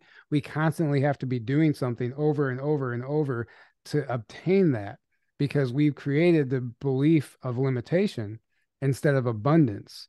We don't understand the concept of true abundance, that none of this stuff is actually limited, but because the collective consciousness creates a consensus reality to where there isn't enough of these things and there is a scarcity, it becomes an actual fact. A fact is nothing more than a belief that enough people agree upon. It becomes a fact. So that's how a consensus reality is created. And no matter what you want to, you can use any example that you want. If enough people believe in something, it becomes a reality. So really, the whole thing that there's not enough of all of these things that we need to possess to survive, that's a limitation based on our own belief system. And I know this is getting more esoteric, but if we could somehow change that belief, that's when abundance starts showing up in your life.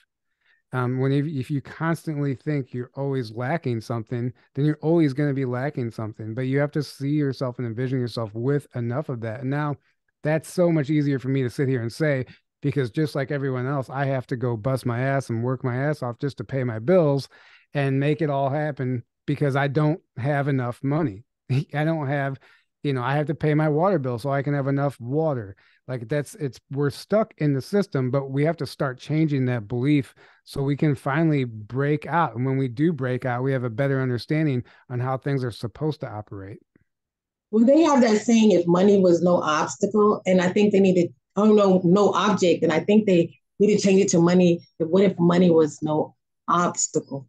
Because as soon as you ask somebody, can they go somewhere, can they do something? If you ask them a question, the first thing they say, I don't have enough money.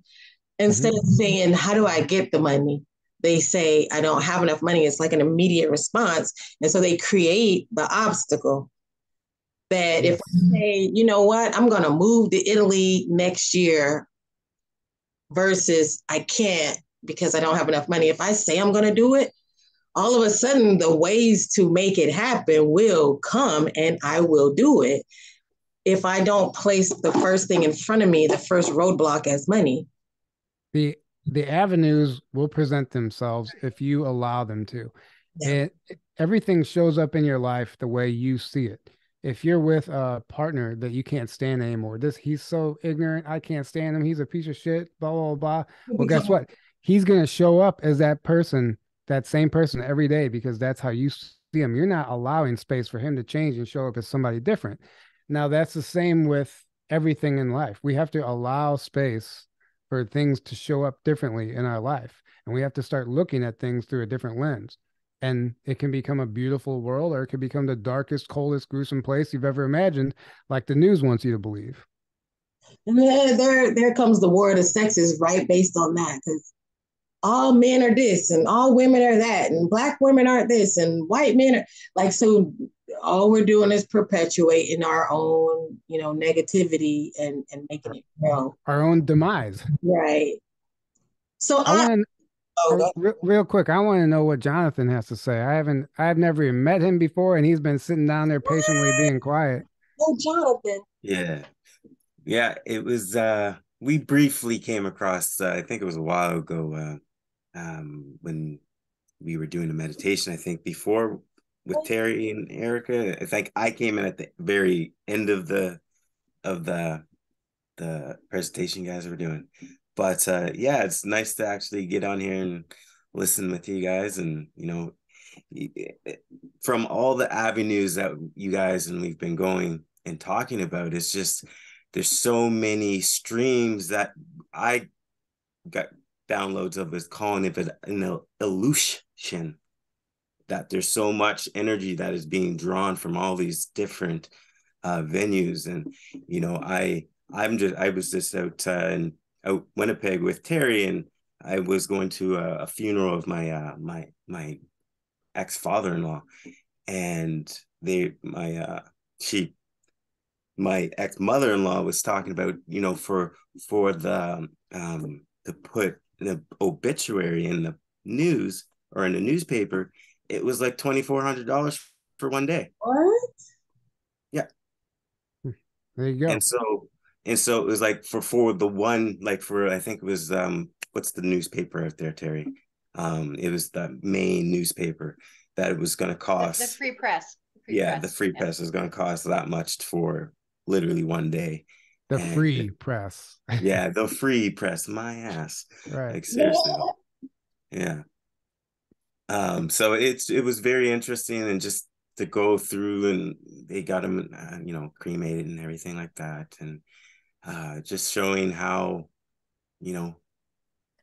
she was open to more of the spiritual realm, but I mean, she's still that Catholic belief system and everything, that the boxes, and you go and you pay ridiculous money to put people in a closet of a box above ground. That's like, oh, they can just they don't even wait for you don't see them actually put them in there. So it's like when we leave, they'll put the ashes and close the door and lock the doors. Like, okay, are they really doing that? They're taking out those ashes and like taking it and going and creating some dimes, right? Interesting. Yeah, Mm. it's all Creating cadavers behind closed for a doors. Yeah. school. What's that? Or creating cadavers for medical school. Yeah. Yeah. Yeah. Yeah. Or selling body parts. People were selling arms and legs. They were selling the body parts. Mm. You know, Yeah, I mean, Yes. go ahead. Whoever was going to say something. I was gonna say, and that kind of goes back, it's just holding the souls and holding that our not allowing them to actually depart. We were in this, say if they didn't and actually left them in there, that essence of our being is still within that, in those ashes. So it's not going back to the earth. It's not being recycled. It's not becoming one with earth. So there's a tether or an anchor So it aids in the soul trap, even though it's still a fragment of your soul, like the entire soul's not there, but it's tethered. That's really interesting, and that makes a lot of sense.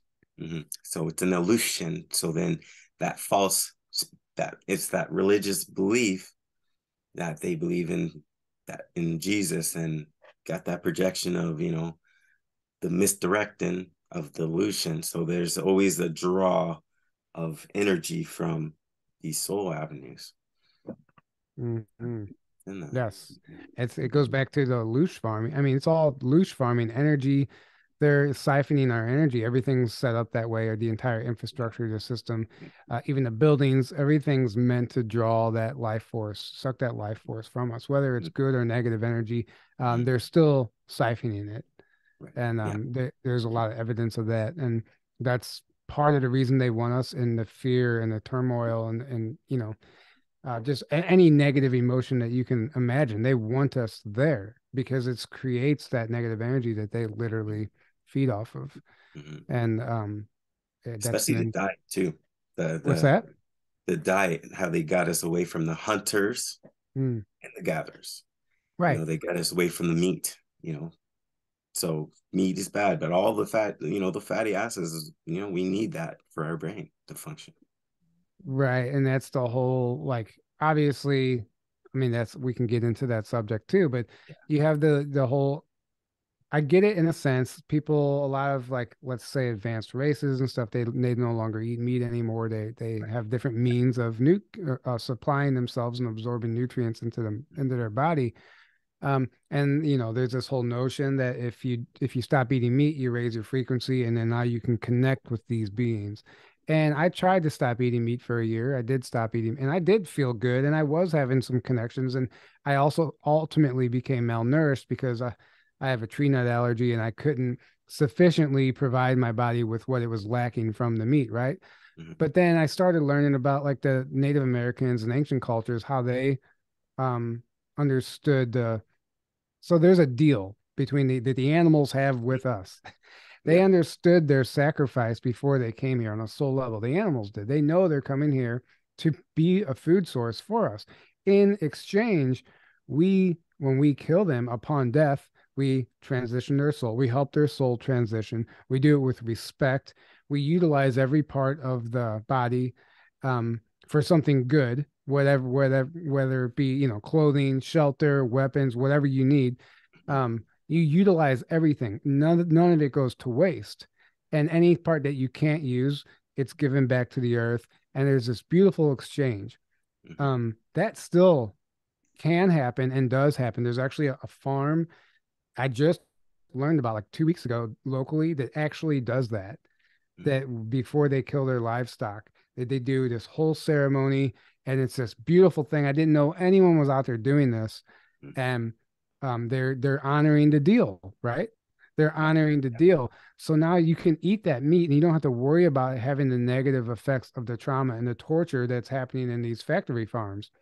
So yeah, the stuff that we're buying from the grocery store that's injected with God knows what to make it the color that it is, to make it the size that it is, just to make it more appealing to sell. If you look at a real piece of raw wild game compared to a store-bought meat, they're not even the same color. That's not right. It's the same animal. Why doesn't it look the same? This one over here is, it has a label on it, and it's there purely for marketing purposes. It's to fancy and dazzle everyone, and they program you to believe that if you see a piece of meat that's a different color, or if it comes from a farm that's not trusted, by the whatever, the science, whatever, you don't want to eat that food, because now it's you. I don't trust that. Everyone researches everything that's healthy for them, but they don't research the shit that's killing them. Mm-hmm. Yeah. And I've been doing sun gazing for about 3 years now. And I was vegetarian and I was trying to go vegan. And yeah, I felt clear and everything, but ultimately what my download has always been is just, you're in the physical body, so there needs to be a balance with the raw meat, with the meat, with the bison or beef. There's a balance and it's not always that we're going to need it like every single night or every single other night. So it's just truly really finding that resonance for your body, because every body is different. So and it just to really listen to it and try to find the muscle testing or your just body tells you. Yes, every single time your body tells you exactly what you need. Listen to your body. And there's times that stuff that I even know is good for me, sometimes my body, I'm just steer away from it. I'm like, no, I actually need something else right now. I need this and whatever. Just honor that. Listen to it. Mm-hmm. It's a never ending subject, but it's Mm-hmm. definitely worth considering. Listen to your body. Your body's an antenna. It's constantly telling you what it needs. And if you really get yourself in tune with it, I'm not perfect by any means, by the way. This is something I struggle with every day. I don't always listen to my body, and I do things I know I'm not supposed to do and eat things I know. I'll go and buy something that I know is poison, because sometimes I can't even fight my own craving. Or sometimes sometimes I We're all just don't there. care. We're Sometimes I all just don't care. I'm like, you know what? Uh, do it while you're human, you know? It's an Uh, experience. right, But you're exactly. mindful. It's about being mindful and Yeah, making that choice. And right, when you're mindfully of working on that, it's like going through the healing journey. As soon as you become right. mindful, bring awareness to it. Yeah, you may be consuming that, but you're conscious about it. So you're able to ground it and process it. Right.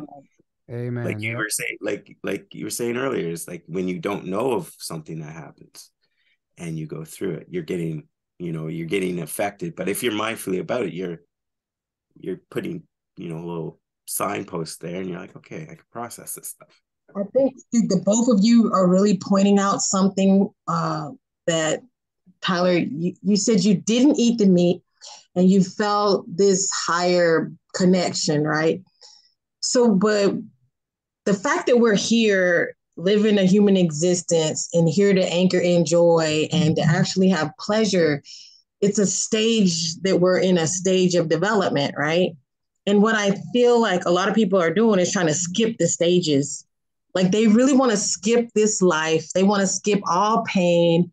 They want to skip straight on up. We're trying to hack our bodies by not eating meat. We're trying to hack our bodies by and then even relationships, I'm only going to go out with the one. I'm going to wait so you're not going to do dating. You're not going to have love. You're not going to do anything. You're just going to wait for the one and it's going to be perfect. And it's like, you have no experience with love. So you can try Right. to wait for the one and try to skip and be like, I'm just going to find, but we're, and so then some people are using plant medicine and they want to have these ultimate experiences. And this is what me and Terry talked about last night is really everybody's trying to life hack and skip this quality of life. Skip the The journey. whole thing Mm-hmm. Yeah.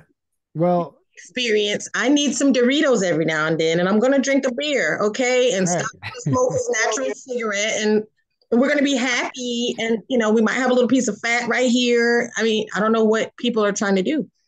Right. I Well, had 2 glasses of wine on the plane last night. I mean, it was, And it that's a was free. I was like, what is this free? you Like, you nailed it. I think I forgot what I was going to say now. life hack, Skip. Life hacks. Yes. So we've lived the 5D lives before we came here. We came here for the human experience. And I always say I can imagine all of us one day on another planet somewhere, ascended, a higher density, and Freedom. we're gonna be talking to each other like Damn, remember on Earth when we got to eat cheeseburgers and drink beer? Like I miss that shit, you know? Yeah. Uh, and then be like, you know what? It's still there. That third dimension's still there. Let's go back, do it again, and we can Mm. learn some more. Um, no, but I feel like it's not about like, yeah, the life hacks exactly.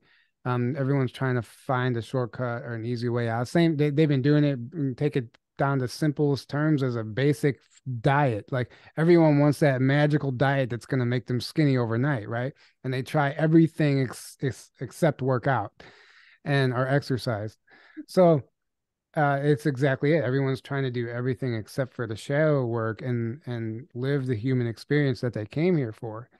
And whenever you're constantly trying to escape, like you're going to be miserable all the time. Or you can accept what is and accept that you're here and then you're in survival mode with everyone else.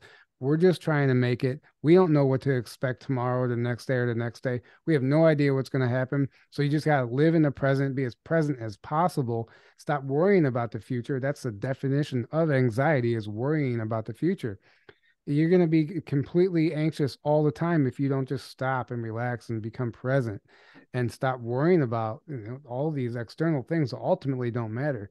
Like sometimes, yeah, we have legitimate things we need to worry about and be concerned about. I'm not saying that, but ultimately, like we can find a way to live our lives and not have to look for life hacks. Like we can find a way to just live like that flow. Right. Be. Yeah, we have to be. So one I was just going to say, the wonderful thing about humanity is that we are resilient, and that is probably one of the main reasons why they want to control us, is because we are resilient and we can adapt to, you know, we can find a way of flowing around the situation, because even what we've gone through in the last 3 years, it shows people's resilience.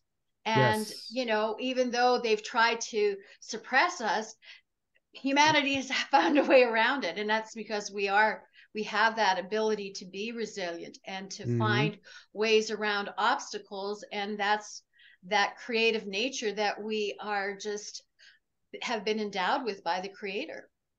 Exactly. And this is something I say all the time. I can imagine the negative controllers looking at us like, damn, like how is Terry living her life so happily right now? Like we've poisoned the water, we've poisoned the air, we've poisoned the food, you know, we've raised the prices, we made it impossible to live, we're taxing the hell out of her, and she's still happy. What's up with these humans? Like we can't even go exist on the surface because we'll die in the atmosphere that we created because we're so sensitive to it. And these humans are constantly adapting, surviving, not only surviving, they're thriving in some cases. We are resilient. We're amazing. And I think that's why our DNA, our genetics are highly sought after by whatever other races out there that are here interested in us. I feel like you're spot on with that. It's like, nah, nanny boo boo. Like, Right. and because you said that, because I see people, I'm going to hit this spot. And I think, Terry, you wanted to hit this spot too. It's like, so people are claiming like they have a royal bloodline and they're royal this. And I'm like, what the hell are y'all talking about? I mean, I don't know what people are so excited about with their bloodline. And I'm like, we're mixed with cats and dogs and dragons, and you're mixed with pig, but I don't hear anybody saying, I share DNA with pigs and rice and daffodils, but they're really excited about trying to claim to be Anunnaki. And I say, I really don't understand why people want to be Anunnaki, because I'm allergic to slavery, doing it to other people and having it done to me. So I'm really not sure what the excitement is Right. about wanting to be Anunnaki. It's your own, it's programming. People, it's still that ego. Somebody's in their ego because it makes them feel important if they're connected to what we would consider a royal bloodline. And what does royal mean? What does that mean to all of us? It means somebody above us, somebody elite, somebody powerful. So if you can tell people that you're connected to this royal bloodline, obviously you're telling people that you want them to think that you're also elite on some level. You And I want to think be better than it's me. Right. It's all ego. And it's just, you know, a lot of this stuff comes from an unhealed place. And obviously being in a place in a society where nobody knows who they are. So everyone's looking for meaning or purpose. And it's just somebody attaching themselves to a narrative to make themselves feel like they have purpose, because we've all been stripped of what it means to actually be human. We don't know what that feels like. So that's, everyone's just putting their power somewhere. Everyone is clinging on to different narratives and stories, and people like to tell themselves stories, and sometimes that story might not even be true and they're lying to themselves about who they are, but it's their identity. And that's what people need. Everybody wants an identity. Everybody wants to be a part of something, because we're confused right now. We don't know what to believe in, and we don't know who we are. So when you can find something that you attach to, like, wow, I'm part of this royal bloodline, that's amazing for that person, because now for the first time ever, they have a sense of purpose. I'm actually connected. I'm important. You know, we're all important, but we've been manipulated away from our intuition. We've been manipulated and tricked into thinking that we're not important, but everyone is just as equally as important. And if we understood that, that person wouldn't be clinging to that narrative that they belong to this royal bloodline. I had my little spill on that was we got molested by the babysitter, y'all. We were here. We were supposed to be doing our thing. They're supposed to be doing their thing. We got molested by the babysitter, and people are excited. I'm like, what are we so excited about? You know, and it's that trying to insert superiority, and I won't say too much more because you where I'm going with this one, but I just think it's full of shit. And I the idea that that's not our original root race. That's not where one of the original root races either, is it? What, the Anunnaki? Right. I don't know. I really don't. I That's wouldn't. that's not one of the original root races. Those were some after people came, and like I said, the babysitter, they were supposed to be doing some job to get some gold, and I would agree with that. Yeah. And I want to go back to something you said earlier, how whenever I told you when I quit eating meat, I felt like I was resonating at a higher frequency and I was having these experiences. Now, that could have been all based on my belief system surrounding giving up meat. It's like a placebo effect, right? Maybe I was having those experiences because I believed that since I stopped eating meat, now I can have those experiences.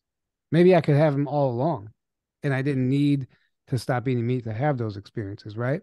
So, and ultimately, I will say the one thing I observed in my physical vessel was when I cut out some of these meats that I was eating, and along with cutting out meat, you cut out a lot of other stuff that goes along with it. I started noticing that after I ate, I had energy. But like I was like, oh wow, it's possible to eat and not want to take a nap. Like I was blown away. And then I started understanding. So I needed to go through that experience to even understand how my body was responding to the foods I was intaking. So I needed to have that experience, regardless of the reason or whether or not it was causing me to connect with these beings and raise my vibration. I think that was more mental based on my belief system surrounding that. And for anyone out there, I'm not saying that, yeah, oh yeah, as soon as you stop eating meat, you're going to be connected with a Pleiadian's going to connect with you immediately, you might just become delusional, because I've seen some people that, the level of anger, the level of self-importance, the level of just strangeness that I've seen people who don't eat meat and they're good.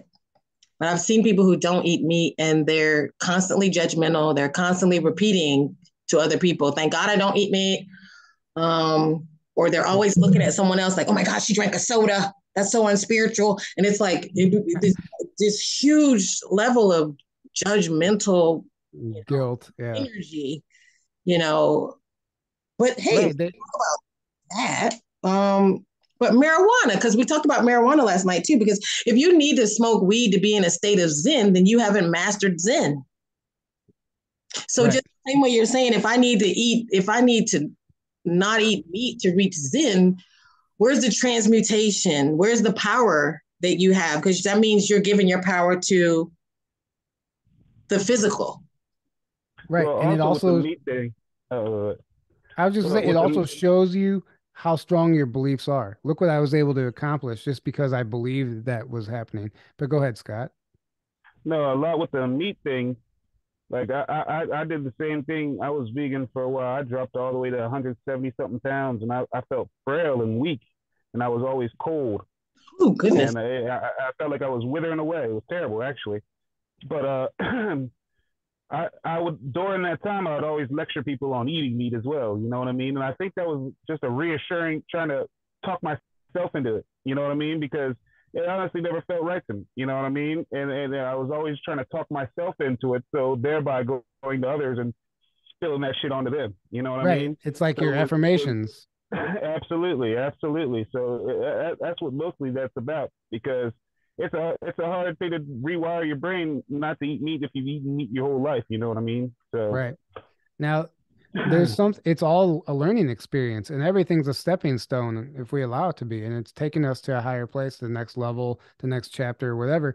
And there are things to learn about yourself when you stop eating meat, and you learn about foods and diets. Like I learned, the protein, that's one of the biggest scams on the market, because I finally started diving in and doing that research.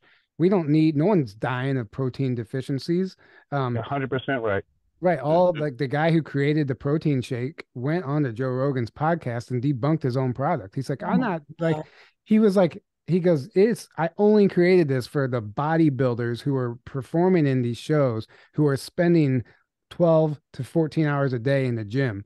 Like they needed something, and I created this shake for them, and somehow it took off and they marketed it. And now it's this whole scam that because they thought, oh, this protein shake, this guy looks like this, it must be because he's drinking these protein shakes. And boom, now everyone connects muscles to protein, right? Protein is essential. Yeah. But guess what? When you're eating an animal, you're actually getting recycled protein, because guess where they're getting their protein? From the plants. There is protein in a number of plants out there and you're getting it from purely straight from the source by when you eat certain plants that are, efficient or in it. So they're doing the processes for us, because you just said it, that it's a third party, but their gut is made to ferment, and that's why they can eat that. And our stomach has acid, and that's why we're going to eat muscle, because of the acid versus. And I'll give that credit to Sal March, because we discussed veganism and eating meat with Sal March, and he educated us on the stomach of animals versus the stomach of humans. Interesting. Yes. So that was something I hadn't even considered yet.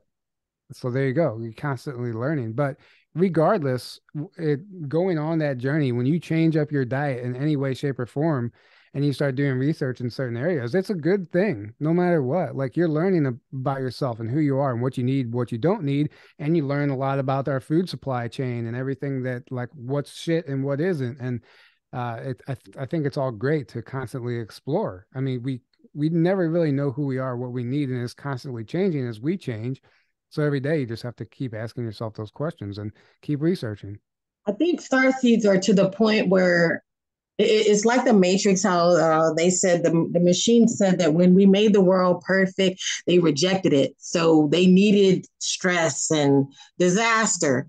And so what I noticed that starseeds do are they're like, oh, if you eat meat, you can't ascend. If you smoke, you can't ascend. If you drink, you can't. Like we're always looking for this way to be like, aha, some type of gotcha to stop each other, to the point where someone was told that if they painted their fingernails, that it was going to have black goo in it, and it was going to stop their ascension. And I was like, honestly, you believe that the creator of the universe is so powerful that fingernail polish will stop him from doing what he has to do? Right. So we can't transmute, like even your food, you might say, oh, it was processed this way, but you have the power to call in and transmute this food, the water. I had another friend say, if you can't smoke and you can't drink and be psychic. And it's like, I had another friend, she said, I wish I could drink enough to make this shit stop. Like I can't drink enough to make this stop. Right. All these made up rules. Where is this coming from? It's coming from, like I said, a lost civilization. When I say lost, people are lost. They don't know who they are. And everyone's trying to figure this out. There was no foundation of truth to begin with. Wow. So we are literally trying to figure this out as we go. And everyone thinks when they hear something that resonates with them, sometimes they cling on to it and that becomes their ultimate truth, not considering that this is only supposed to be a stepping stone for me so I can learn this about myself and so I can change this about myself and then move on. But people cling, that's what religions do. They put a lid on the human potential. Eventually, like, you're not going to try and expand outside of that because you're doing everything perfect within that religion, right? So, and I just feel like everything is so extremely limiting and we don't understand ourselves, and people are always trying to play gotcha, like you said. Mm-hmm. Like I love that. Everyone's trying to play gotcha. Like, oh, you're doing that. You're controlled opposition, you're a demon, you're whatever. Now, some people are, and some people that all that stuff wow. exists. Oh, everybody's a compromise and everybody's a demon. Right. Don't let two people not like each other. Oh my God. You're right. Now there is entities that prey on us and they take advantage of people who aren't in alignment and who aren't feeding their bodies. Like, some of these foods and poisons are put in place so these entities can remain attached to us.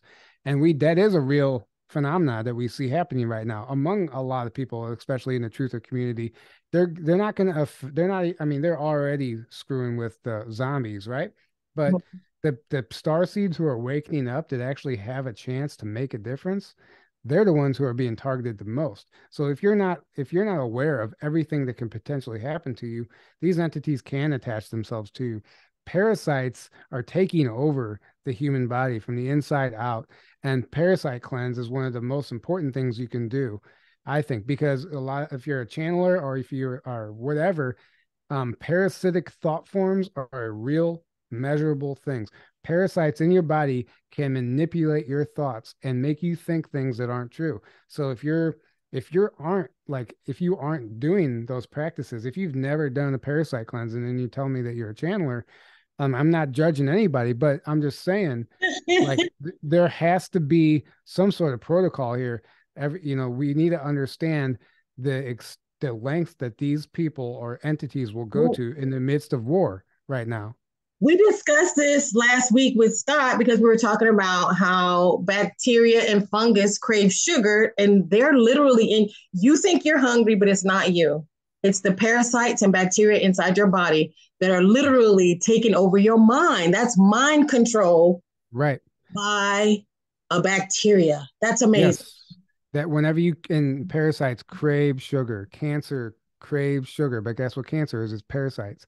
So they're craving that sugar, and you just have every day you like, I have to find sugar right now. I have to. And sometimes it's in particular a certain kind. That's that's a telltale sign that you might have a parasite or parasites that need to be cleaned up. Or sometimes they can crave alcohol or whatever the case is. Like, you're 100% right. So when the parasites crave it, you think it's your own craving, but it's actually not. So that's a high level of mind control. So I think Scott was saying, could it have been a weaponized technology, that these things are actually a weaponized technology that are they show that in the series Stargate SG-1. Like, the entire series is based on parasites and how when the parasite gets in somebody, it controls them and it takes over and controls their mind. And there's a bunch of episodes on it. And then who's in charge of those parasites? Well, that's it. Whenever I have to share this. You can judge me if you want, but I went on a mushroom trip one time. I ate some mushrooms and I'm way stronger than I thought. And I immediately went to like the dark realm, right? Mm-hmm. And I saw first of all, I saw Enki, or who identified himself as Lucifer. He was Enki Lucifer. I was like, this is a while back. That's why whenever a certain person came out saying that, Enki's coming back, I'm like, I don't know about that. But anyway, it wasn't. I saw Enki. I saw Lucifer, and he identified himself as Enki. I'm sorry. Then I also saw oh my God, Cerberus, the three-headed dog that guards the gates of hell. And I was in this really dark realm, and all of a sudden, like I was having a conversation with them, and they showed me a vision of the entire planet, and they were telling me how they control the world via parasites. And they showed me through everybody, like through the skin, as if they were transparent, and there was just an infinite number of parasites just infested like the entire planet, the people, everything. And then that's what they were relying on to control the world, is via the parasites. And that's another reason I think that they're pushing these insects, because insects, if we're infested with parasites, insects are worse. You start grinding up these insects and then feed them to us. I don't understand how it works, but it can't be a good thing. And they're, again, they're trying to replace the protein, and that's a part of the scam. It's all psychological trick. But either way, I was shown a vision of these parasites. That's how they control the world, is via parasites. Now, it was mushroom trip. I get it, and you don't have to take it all with a grain of salt, but it was impactful to me at the time. Well, we discussed mushrooms because mushrooms have a voice, right? And they're in charge of the tree system. They're helping the tree system. Yes, the fungi. So yeah. Scott spoke on that last week as well about, I mean, I understood that they were a part of the tree system, like the wood wide web, how these trees are talking, but that I never took it that the mushrooms were in control, but I think they have more control than we thought based on what Scott was saying. So, I mean, you just cracked open a whole nother side of things. And that's what we were trying to get at last week, is who's in control of the parasites. And well, I don't know who's in control of the parasites, unless just said, one giant parasite is control the rest of them, right? But that's definitely, in my opinion, how they control the politicians. They definitely control it's a parasitic consciousness, and it's a consensus reality that they exist in, like I talked about earlier. That movie, Dreamcatcher. Have you seen that? Dreamcatcher? I don't know. He had to get to the water and to spread that bacteria into the water system. There's a little guy, special education guy named Duddits, but Duddits is from another planet and he has powers, and they all were gifted some of his powers when they saved him. You got to check out Dreamcatcher. But it's like what you're saying too, like and it has to be spread into the water system so that everybody can get it. And then you see people looking and acting strange, but then when they burst open, it's like this big giant parasite, and then it's giving birth to all these little tiny parasites, and that was like a really good movie, y'all. When I did my first parasite, when I did my first parasite cleanse, I only did it because the universe throws things in your face when it's time. People were just randomly sending me these videos and these interviews about parasite cleanses, and I was never interested, right? I'm like, I don't care whatever. I'm not doing that.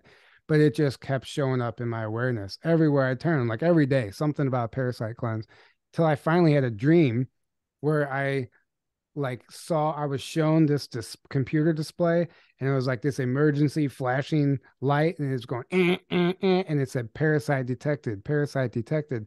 And I woke up and I was like, I felt it in my core. I was like, I need to do a parasite cleanse. Something's taking over here. Something's wrong. When I finally did it, like I had to have been so infested that when the very first night, like some people explain their testimonies and stuff, and it doesn't affect them immediately. When I took the most minute dosage of what I was supposed to take on the first day of the protocol, I mean, my body reacted. I started sweating. I started getting sick, but my body was purging. It was such a bad infestation, I think, that my body immediately had this reaction. But ultimately, it was a beautiful thing, because after the end of that protocol, I felt like a different person. Like sometimes you're just lethargic. You don't know why you don't have energy.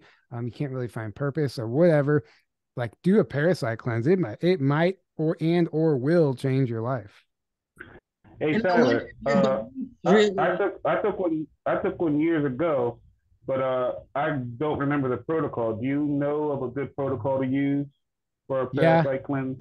There's a number of them I've come across, and I've tried 3 different protocols by now.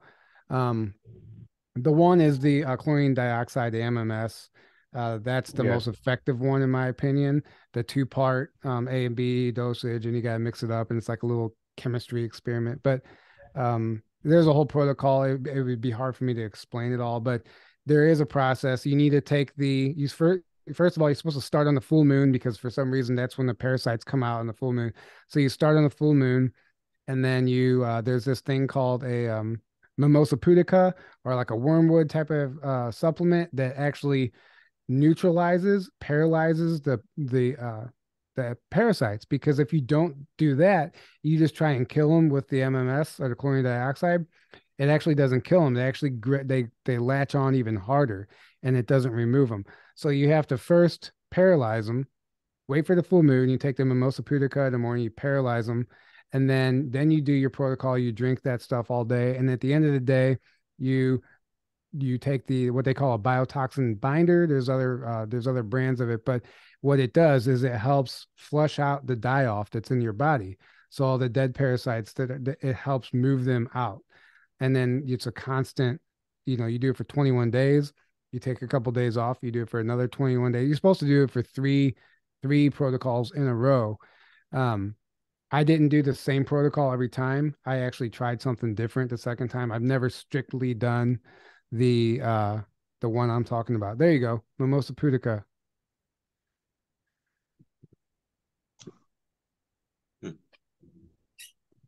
Now Yeah. that's what neutralizes them, but that's not actually going to kill them. That's the thing that people don't understand. Alexia Eisenhower, she is the best person I know to go to for parasite cleanses. I've learned everything I know from her. Oh my gosh. Okay, so your ammonia gets off. So something just clicked. But would you say zeolite and charcoal, activated charcoal, like? There's a number of things that work and help. There's so many different protocols out there. I'm not an expert. I can't tell you what does or doesn't work. I can just tell you what I've used. And like I said, Alexia Eisenhower, if you want to have her on the show and just give you the rundown, that's your girl. But it's not just, that's the trick. People go online and they see a bottle, oh, parasite cleanse. Like, it's not just that simple. There's a protocol and a diet change that comes along with it. You can't be like eating all these sugars at the same time while you're trying to, cleanse yourself from these parasites. And then even like antioxidant, like teas, and there's certain things that typically are good for you, but you want to stay away from during the cleanse because for certain reasons. I'm not an expert. I just know because I've done a few of them myself. And I'm probably due for another one, to be honest. Yeah, I think we all are. I think that's maybe something we just need to hit on. Right. And then that's another thing really quick. The meats, like the meats that they're selling in the grocery store, they are a lot of times, pork in particular, they can be infested with parasites. So you don't even understand. Like if you've seen those videos of somebody will buy a piece of pork off the grocery store shelf, they'll come home and just pour like Coca-Cola on it or something, and these little parasites just come crawling out of it. Like we're eating that shit, but not every piece of meat does it, right? Because some are clean, but if it's flesh, it's dead flesh, right? And what happens when an animal dies? Immediately the parasites take over, right? So if that's another reason to make sure that your meat is ethically sourced. That was amazing, informative. I don't know if anybody else has any questions. We working you like you got a job today. I wasn't even ready for this. I thought we were recording tonight. Well, we're recording, but it'll be released at a later time. Yeah, that's fine. Yeah. So I'm just pumped. I'm excited that you're here. I'm glad we're getting all this nonsense behind us. One thing I admire about you is no matter what criticism you reach, the first thing first, you are bold and courageous, standing in your truth, standing up for what you believe in, and unafraid to say what you really think. So I respect you and admire you for that. And my second thought is, for you and anybody else, no one is going to 100% like us. Everybody, we're not here to be liked by everybody. And I think people have a real hard time with that. Right. Like we want to judge everybody, but then we want everybody to love us and follow us and be on our team. And guess what? It just doesn't work like that. 30% of people love you. 30% of people literally hate you. The rest don't really give a damn. And even, you know, you're going to have cheerleaders, and that's awesome. But you know, you might have haters that sit on the fence and just watch and criticize. But all of that stuff is required for you to move forward. Are you going to be a champion, or are you going to, you know, just fall over every time somebody says boo? You know, we cannot run around here as people pleasers. And I just don't see you as that type of person. Well, guess what? I was, though. It took me a lot to finally find my voice and unblock that throat chakra. What's the chakra name? Oh, The throat chakra, whatever. I don't know. To unblock that, it took me a lot. Like I used to be a people pleaser. I used to be afraid of conflict and to stand up for myself. And that was a long journey. But then when you finally start speaking your truth and you stand up for yourself, when it comes from a place of truth, not when you're trying to argue and like just yell for the sake of arguing, right? That's different. But when you finally stand up and just don't take any more bullshit, for one, it's amazing, it's empowering. You feel great about yourself for the first time ever, like you're taking your power back. But for two, you're going to create enemies. Not that you don't like those people, but a lot of people don't like to hear the truth. A lot of people go around being the way they are, and they're never called out on their bullshit. So when you finally call them out, all of a sudden they have to at all costs paint you as the enemy because they're afraid of themselves. They never looked at themselves in the mirror. So that's what we see happening right now. As soon as you start observing what's going on and start telling people what you see, and you start sharing at least the truth as you see it, it's going to trigger the hell out of a lot of people, and they're going to by default paint you as the enemy because you've seen their true colors. And oh no, we better hush, we better silence this guy because I'll be found out if we don't. It's a sign. It's a clear sign when you speak the truth, period. And then when you speak truth, your truth, or when you just speak truth, if people don't like it, it's a sign that they've been benefiting in some way. And you know, they want to avoid losing whatever that is, whether it's been oppressing you, using you for money, using you for clout, whatever it is that they're using you for. But whenever you remove that, you're going to see people, they're not going to like you so much. But if Vishuddha, is that what you mean? Vishuddha, the Indian word? The throat chakra? They call it. Yeah, I'm not sure, but the throat chakra, yeah. I mean, it wasn't until recently, like a year ago, where I finally felt like I stepped into that power. Like when I had to kick those guys out of our conference last year, a part of me was actually scared of the confrontation for some reason. Like, I don't know why. It was just some internal inner child thing.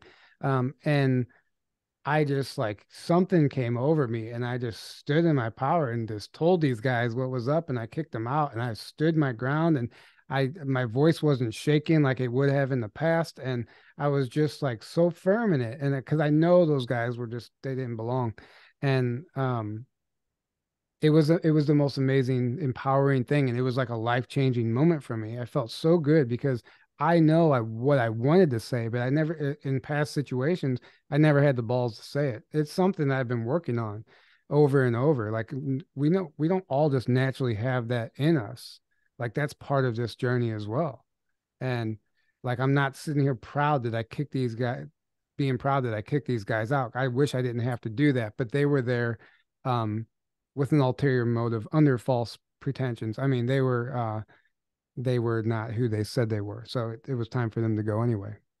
I will venture to say that, like for me, when I was a super overgiver until I had my son, and then I had to start looking to say, if I give this much to other people, then I'm taking away from my son. And we approach life differently when we have something or some people to protect. And so the things we can't do for ourselves, sometimes the fact that we're taking care of other people gives us the courage to do these things. And so as we're out here talking and helping people and encouraging other people to be empowered, this is, you know, what we're considering. we're considering every word that comes out of our mouth, and we're listening to what other people are saying and making sure, like, hey, wait, no, we can't spread this amongst the population when it's not true and it's not right. And so we're going to have to each be able to point things out and stand up on our own. And I just like for people, if you're going to write, or if you want to start a channel, but open your mouth and don't allow, yourself to be one person that just listens to all the voices. Because we're not here talking because we just want to be heard. And we're not sitting here talking because we're going to make buku money. We're doing it because we love it and we believe in what we're doing. And I encourage other people to do it, because the sitting down and the not opening your mouth, that's what it takes for the bad to take over. It takes for good people to do nothing, for bad people to take over the whole damn thing. Because bad people have enough ego that they want to be up front, and they will push everybody's voices out. So they rely on our obedience. Yeah. Yeah. They want us to submit. They said that's why most women get attacked. Like this woman, one day she was driving with her door unlocked, and the man came in and said, hey, take me to this place. She was so afraid to scream, yell, or kick him out. Why? Because you just don't want to make noise. And it's okay for us to take up space and make noise. Yeah. Right. Terry, did you have anything? Scott?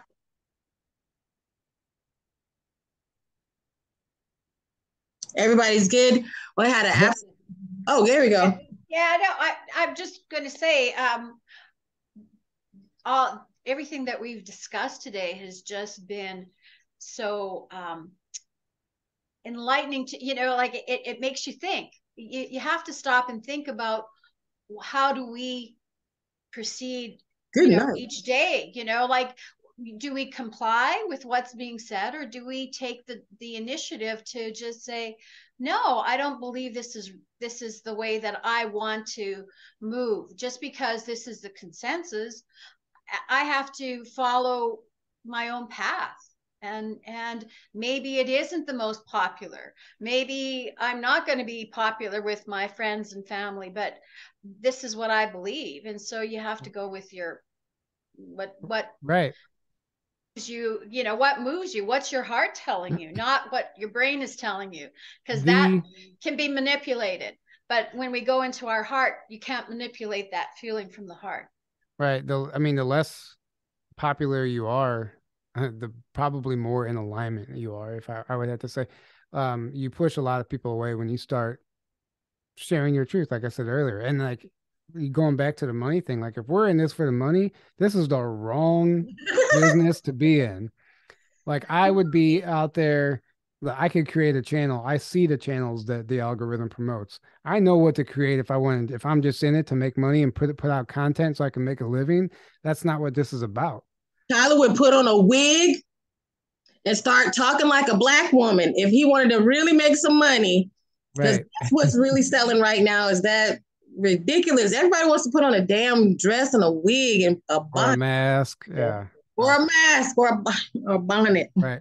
Anyone out there who's like going out of their way to create channels to call out other people, ultimately, that's their own insecurity. It's them coming from an unhealed place, and what they're doing is they're stepping on the backs of others to build themselves up, because they're not confident within themselves to do it on their own. So they're taking advantage of other people's, when other people fall, they take advantage of it, and they're opportunists. Unfortunately, that's what runs the world, is a bunch of opportunists. They don't care if it's good intentions or bad intentions. If it's an opportunity that can get them any fame, feed their ego, make them money, they're going to jump on it regardless of the circumstances. Jonathan? Yeah, I mean, in that context right there, you come back, we were just talking about the parasites, and you can really see where people get triggered. And it's, it's part of that chronic parasite. I mean, so it's, and again, it's like coming from our heart, like Terry was saying, doing what we feel is right with our prime directive. Why are we here? And just holding that truth exactly. And no matter if it's, the unpopular and people are, engaging and trying to trigger us or trying to take our power, but stand in our power, speak our truth, and express the way we need to express. We all express differently, but find that creative spark. But, you know, but at the same time, they're going to start to realize how duped they were. Like I just had a childhood friend that, you know, 2 years ago, you know, cussed me out and about the whole pandemic and the whole jab and everything like that. And, you know, his mom just passed away like 2-3 weeks ago, you know? And so he came back and he apologized. He's like, you know, I owe you such an apology for, you know, cussing you out and about the whole thing. He's like, I see that it was all a smoke screen. And Oh, wow. really after. So there's going to be more of that and more of those people that are going to come to us, and they're going to be looking for, you know, that support and that information and what's next. And at the same time, it's a progression, right? It's another progression of a healing journey for people. So, you know, it's just to keep sharing the information and doing what we're doing, right? Yeah. So many times we really have to get to this point where if nobody else was doing the right thing, would you still do it? And get rooted into your foundational beliefs. Who are you? What do you really believe? And then, you know, and stop trying to align with other people and figure out if people align with you. Because I think people, like you said, they want to be a part of a group, want to feel a part of something big. So they'll give up all their thoughts of what they know is right just to be a part of a group. Mm-hmm. And I grew up doing that. yeah. Mm-hmm. Yeah. I grew up doing that. Yeah. I never fit in anywhere in school, so I just became somebody I wasn't to fit into all at the popular group, you know. And it's going back to what you said, like, are you going to do the right thing even if no one's watching or not? Like, are you still, like, that's the thing. Some people, I see all these videos where these people set up these scenarios so they can donate to the homeless person or give them something, and then they receive all this praise in the comment section and this and that. I'm like, would you have done the same thing if it wasn't being filmed and put on social media for millions of people to see? Or were you doing it for your own and for your own good instead of them? You know, like, I always wonder that, like, would you do the same thing if there were no cameras on you and if no one was watching? That tells you who someone is. Yeah. Well, we're going to end this. And I thank you so much for hanging out with us. Thanking Jonathan for coming back to work. Oh, Scott, did you want to say something, or are you good to go there? No, I'm just excited for a couple months from now, about a month or so now, right? So I'm excited. So I can't wait. Looking forward to seeing you there. Yeah, 1 month and a few days. So I'm going to end this here.